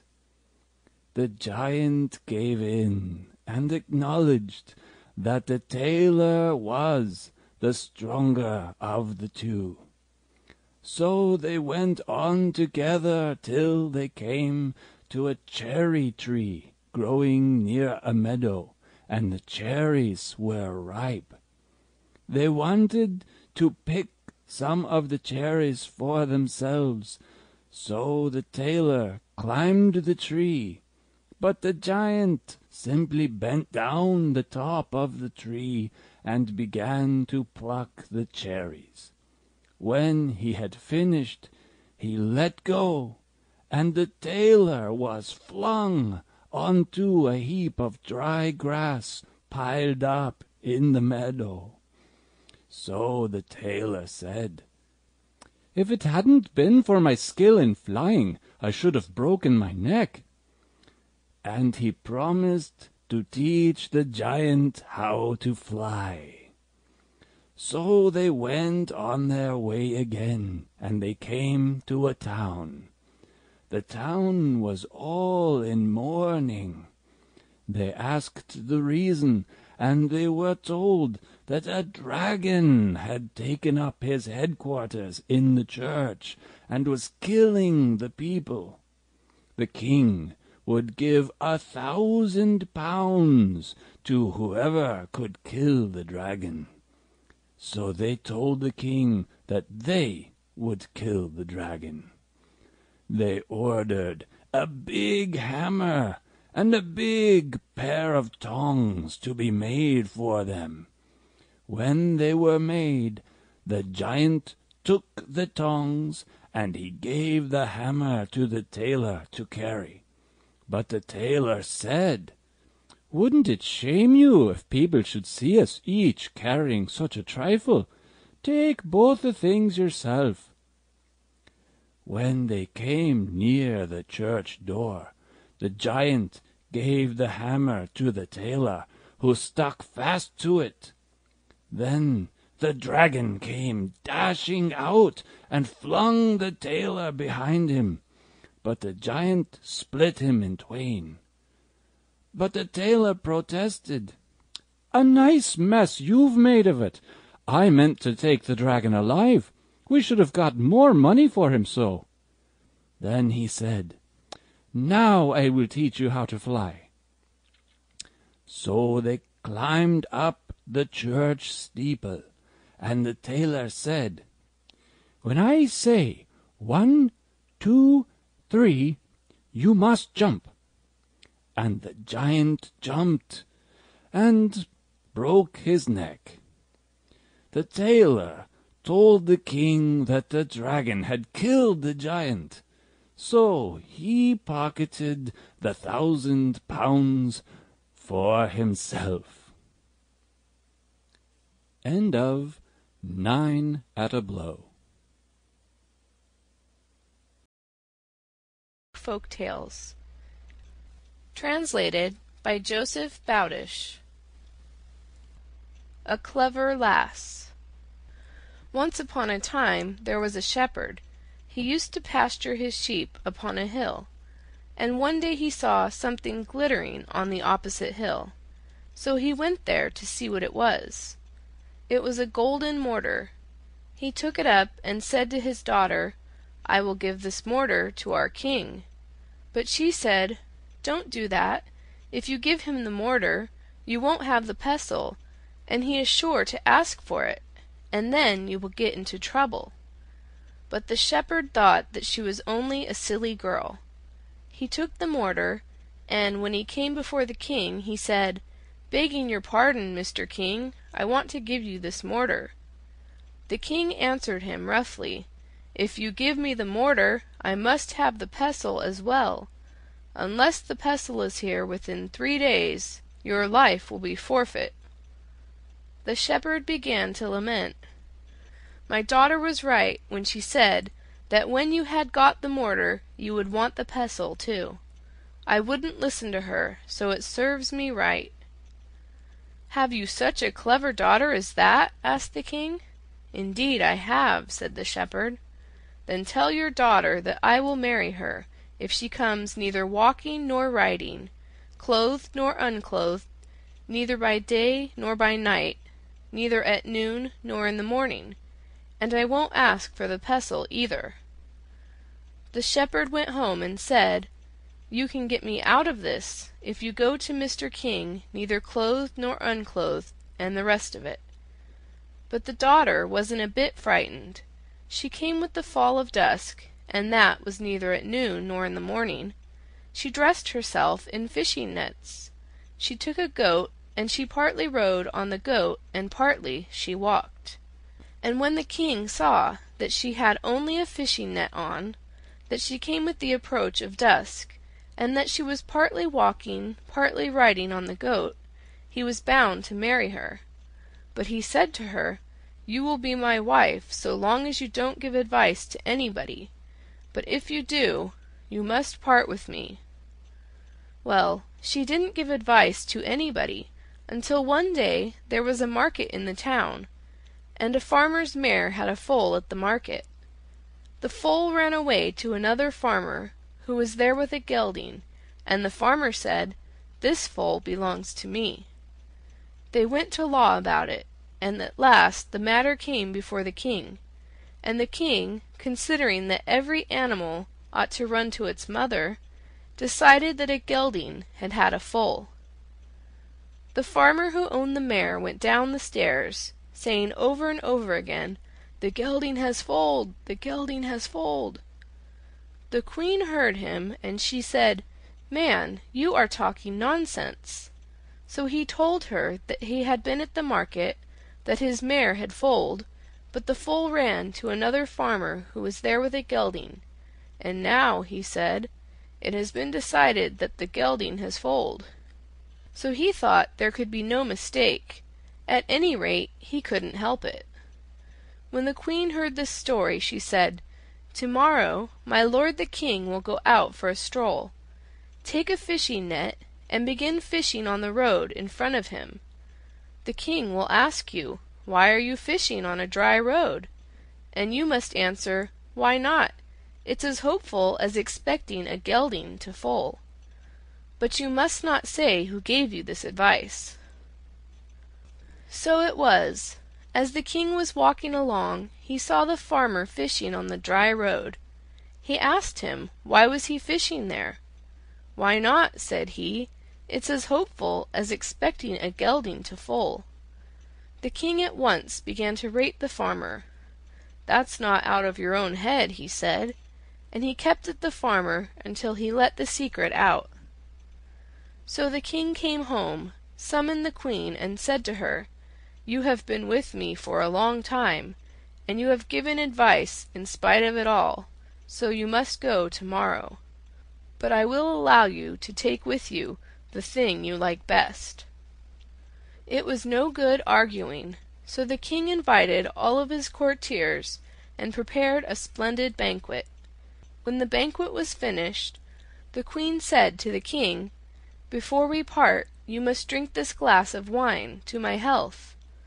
And she had put some opium in the wine on the sly. The king drank it at a draught, and fell asleep at once. A carriage was got ready, and the queen put the king in it and drove to her father's old hut. There she laid the king on the straw, and when he woke up, he asked where he was. "You are with me. Didn't you tell me that I could take the thing I like best with me?" The king saw how clever she was, and he said, "Now you can give advice to anybody you like." And so they drove home again, and he was king and she queen again. End of A Clever Lass.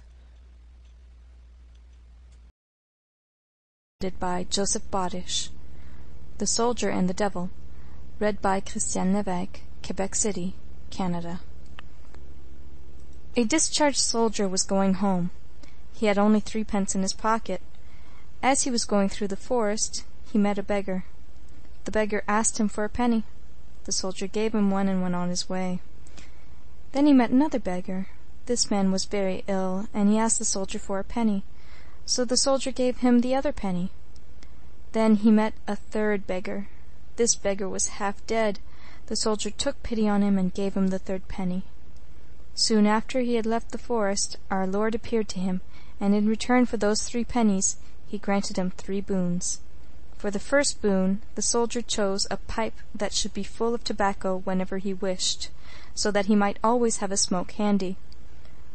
The second boon he asked was that, if he wanted to put anyone in his knapsack, they should be in it as soon as he said, "Leap into that knapsack." The third boon was that his purse should be full of gold coins whenever he knocked on it. Our Lord said, "So be it." Soon afterwards, he came to a mill and asked for a night's lodging. They said they only had 1 room for themselves. The other one was haunted by a devil every midnight. But the soldier wasn't afraid. He said they could leave him there alone. He didn't mind a bit. He sat down at the table and played cards. When midnight came, there was a terrible noise, and the devil appeared, sure enough. When he saw the soldier playing cards, he grinned. He was sure he had him. So he sat down opposite him and began to play too. It was nearly 1 o'clock at last, time for him to go, so he caught hold of the soldier and tried to tear him in pieces, but he had no success, for the soldier said, "Leap into my knapsack," and the devil was in it. Then the soldier threw the knapsack with the devil in it under the bed and went to sleep in the bed. In the morning, as soon as he had got up, the millers went to see if the soldier was still alive. They were greatly surprised to find him all right.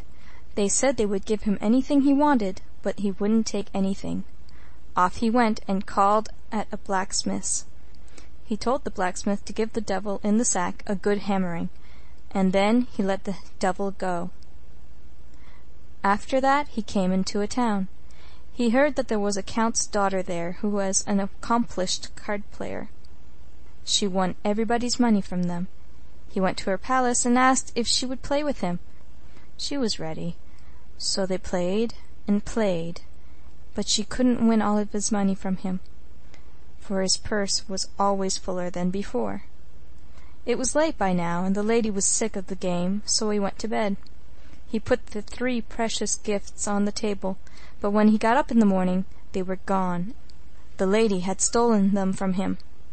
He grieved over his bad luck, but it was no use, and he had to leave the palace.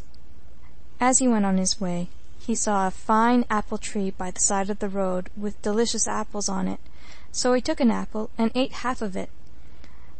Then he went on his way, but he was surprised to see that everybody who looked at him ran away from him. So he went to a well and saw that he had horns on his head that came from his eating the apple. Back he went and found a pear tree. He ate half of a pear and the horns fell off. He thought that he would give the other half of the apple to the lady, and perhaps she would get horns too. So he went and gave her the half apple. She enjoyed it very well, but soon horns grew on her head. The count called together all the doctors and asked them to operate on the horns, but the more they cut at the horns, the longer they grew. So the king proclaimed that she should marry the man who rid her of the horns, but if he failed, his life would be forfeit. So the soldier came back and told the lady that he would rid her of the horns if she would give him his 3 treasures back. She agreed at once, so he gave her the other half of the pear. She ate it, and the horns fell off. The soldier was quite happy now. One day he met Death, and he said to him, "Leap into my knapsack," and Death was immediately imprisoned in the knapsack. The soldier was carrying Death about for some time, until at last the Lord appeared to him and told him he must not do that. He must let Death go, for people could not die, and there would soon be too many of them in the world. So he let Death go. He wanted to go to heaven himself, but he went to hell, and as he drew near hell, the devils closed the gate. They were so frightened of him. When he reached the gate of heaven, he knocked. St. Peter opened the gate, but he wouldn't let him in. The soldier asked him to let him just have 1 peep, so that at least he might know what heaven looked like. Now he remembered that he still had his soldier's cloak in his knapsack, so he took it out of the knapsack and threw it into heaven. Then he jumped after it and sat down on it, and then he said he was sitting on his own property. He sat there for a full 100 years, though it only seemed a short time to him. But he couldn't come to an agreement with St. Peter on the case, so our Lord told him that he must first die, for no living people were admitted into heaven. So the soldier had to leave the premises. He returned to this world, and afterwards he went to heaven again, and there he is still, as right as rain. End of The Soldier and the Devil. Translated by Joseph Bodice. Number 18. Old Nick and Kitty. Recorded by Elizabeth Palmer, Moncton, New Brunswick, Canada. Once upon a time there was an old maidservant on a farm. She was 1 or 2 years old, but she wanted to get married, though nobody would even touch her. She never missed a dance. She was sure to turn up at every one of them, though nobody ever asked her to dance. So at last she said, "I'd dance with old Nick if only he'd come." The clock struck 11, and a youth clothed in green entered the room. He went straight up to our Kitty and began to dance with her. All the girls couldn't keep from laughing, but they daren't laugh openly, so they held their aprons over their faces. Kitty was very angry, but she kept on dancing like the wind. She thought, let the fools laugh. They'd be glad enough to dance with the lad themselves. It was hard upon 12 now, and old Nick, for old Nick it was, had to start for home. But Kitty wouldn't let him go. What was he to do with her? He was absolutely at a loss what to do, for she was clinging on to him behind. He went to the pond, thinking he'd be able to throw her in. He tried to do it, but she clasped him around the neck, and he couldn't manage it, so off he went to hell with her. But the people of hell made an outcry against her, and wouldn't let her stay at any price. Hang it all, says old Nick, I can't go all around the world with her. At last he met a shepherd. I say, shepherd, says he, would you like this maiden here? A nice maiden that is, the ugly old spinster. Keep her for yourself, you can pickle her. Now the devil saw that he was going to fail again. He promised the shepherd a heap of money, only to rid himself of the hideous old crone. But the shepherd refused. I'll make it so much, says old Nick. Well, if you will, I agree. Now the shepherd was a good-looking fellow, and Kitty was easily persuaded to stay with him. He had lots of money now, and he had the same idea as the devil, to throw her into the pond. What else could he do with such a hideous old hag? He had a great fur coat, and he put it on so high over his head that she couldn't catch hold of his neck, and plump, off she went into the pond. But, you know, a bad one's a bad one, and you can't get rid of them so easily. So it was with Kitty. She wasn't drowned. A short time after this, old Nick had an appointment with a man. I don't exactly know how the case stood, but anyhow, the devil was to get him. The man asked the shepherd to save him. He was quite ready to pay him well for it. All right, says the shepherd, I can do that much for you. Old Nick and I are the best of friends. Now the crowd of people had collected, and they were all wondering how it was going to end. In comes old Nick. The shepherd runs to meet him, and, "Oh, Kitty's here asking for you," says he. The devil left things as they were, and before you could say Jack Robinson, he was off. So it all turned out all right. End of Old Nick and Kitty.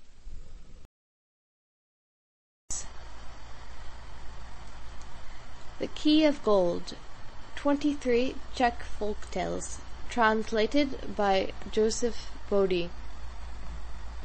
Story number 19, The Knight Bambis. There was a poor gamekeeper once who had suffered from hard times all his life, so as he grew older he wanted to get rich. He was only an under-forester. One day the forester said, "Near those old ruins, you know the ones I mean, a fox or a roe, or some creature of that sort, often crosses my path, and I can never manage to hit it, though I have shot at it 100 times. If you happen to be going in that direction, look out for it."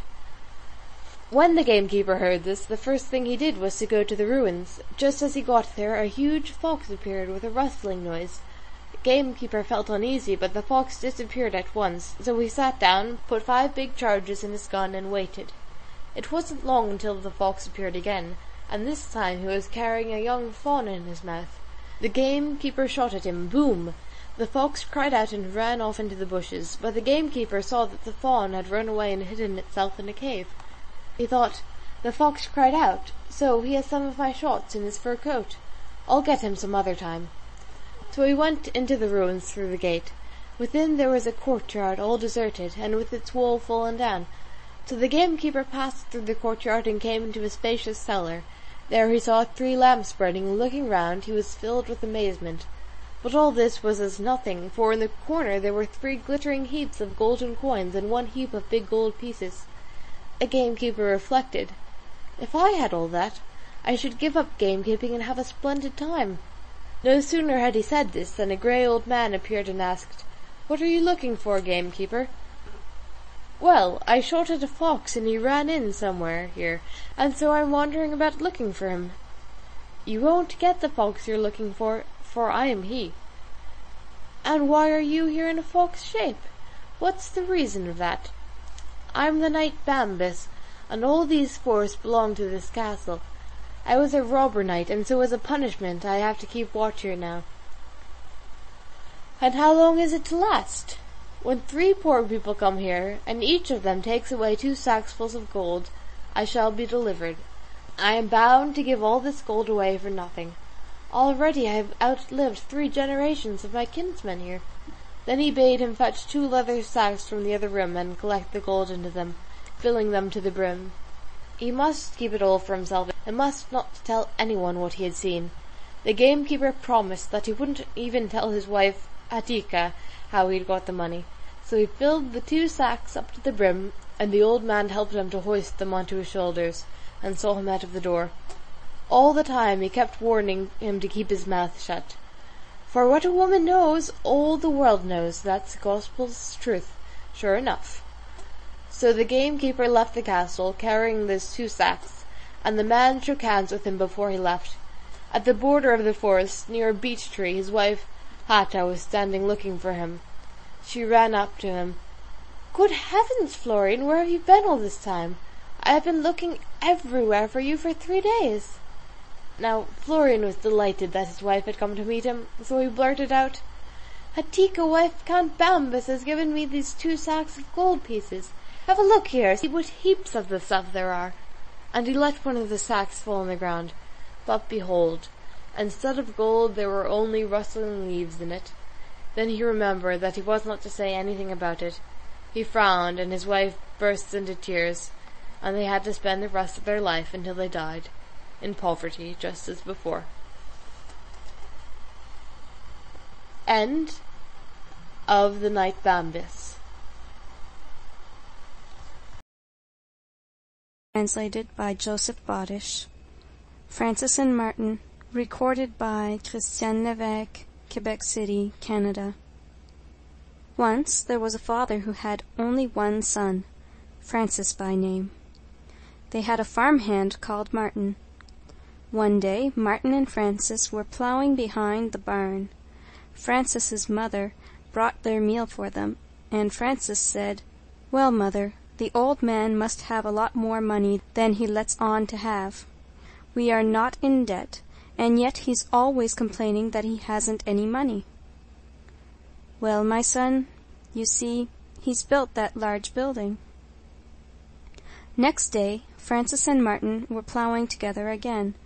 They decided that they must get on the old man's track to see whether he had any money and where he hid it. Francis promised Martin that, if he could find it out, he would build a cottage for him at the back of the barn. So they agreed that Martin should stay away from church to try and find out if the farmer had any money hidden away at home. When Sunday came, Francis went to church, but Martin kept on saying he wouldn't go until the farmer forced him to go. So he dressed for church and went out through the farm gate. But he came back on the other side, climbed over the fence, and hid himself in the barn. Soon after this the farmer came into the barn, carrying a basket full of coins.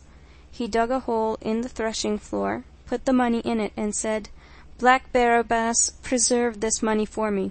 Thou black bird, I put it in thy power." Then he went and fetched a second basket and put it in the hole. But while he was gone to fetch the money, Martin slipped out of his hiding place, took some of the money, and put it in his boots. Now the farmer came back again with a third basket, and said once more, "Thou black bird, keep this money for me, and let nobody else have it, unless he gets it by plowing this threshing floor with 3 black goats." As he was saying these words, a blackbird was soaring above his head and crying out, "Master, what about the money in the boots?" But the farmer did not understand what it meant, and so he went to look at his own boots, which were in the room.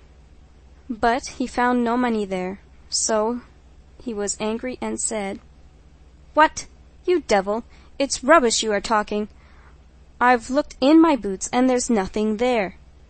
Then he buried the money, stamped down the threshing floor hard again, and went out. Martin went to the stable, and there he found Francis waiting for him to tell him what the parson's sermon had been about that day. so that he would know what to say if the farmer asked him about it. Soon afterwards, the old man was taken ill and died. The two lads were pleased at this, for they hoped that they wouldn't be long about getting the money. Martin got 3 black goats. He put them in the plough and sent Francis to plough there. The wind began to blow violently, and the whole barn looked as though it were on fire.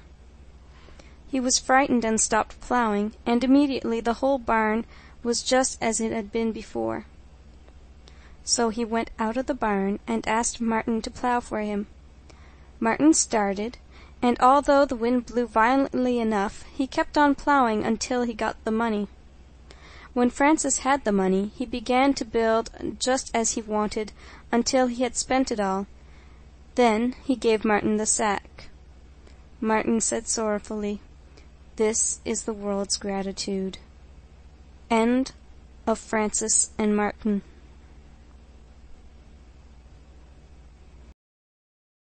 Joseph Bodish. Witches at the Cross. Read by Christian Levesque, Quebec City, Canada. Though the witches used to be pretty lively in other places, they were fond of climbing up and down the cross that stands by the road to Malacherma, near Slaney. Joe Hilma heard tell of this, so he took his horse and off he rode to see. He took with him a piece of chalk which had been blessed, and made a circle with it. Then he went into the circle and waited till midnight. Then, sure enough, he saw the witches, a great swarm of them, climbing up and down the cross. They didn't see him while this was going on, but when he rode out of the circle, off went the witches after him. He galloped home at full speed. When he rode into the yard, they were close on his heels. They couldn't go any further, for they had no power to do it. I don't know how it happened, but one of them flung a burning broom after him. The broom hit the door, and the door was burned. Joe had quite enough of seeing the witches. End of Witches at the Cross. 23 Czech folk tales, translated by Joseph Bodish. Number 22, The Witch and the Horseshoes, recorded by Elizabeth Palmer, Moncton, New Brunswick, Canada. Once there was a farmer's wife, I can't tell you which one, who was a witch. Now these folks used to have a feast every eve of St. Philip and St. James. As soon as they began to burn the broom, she couldn't rest. Go she must.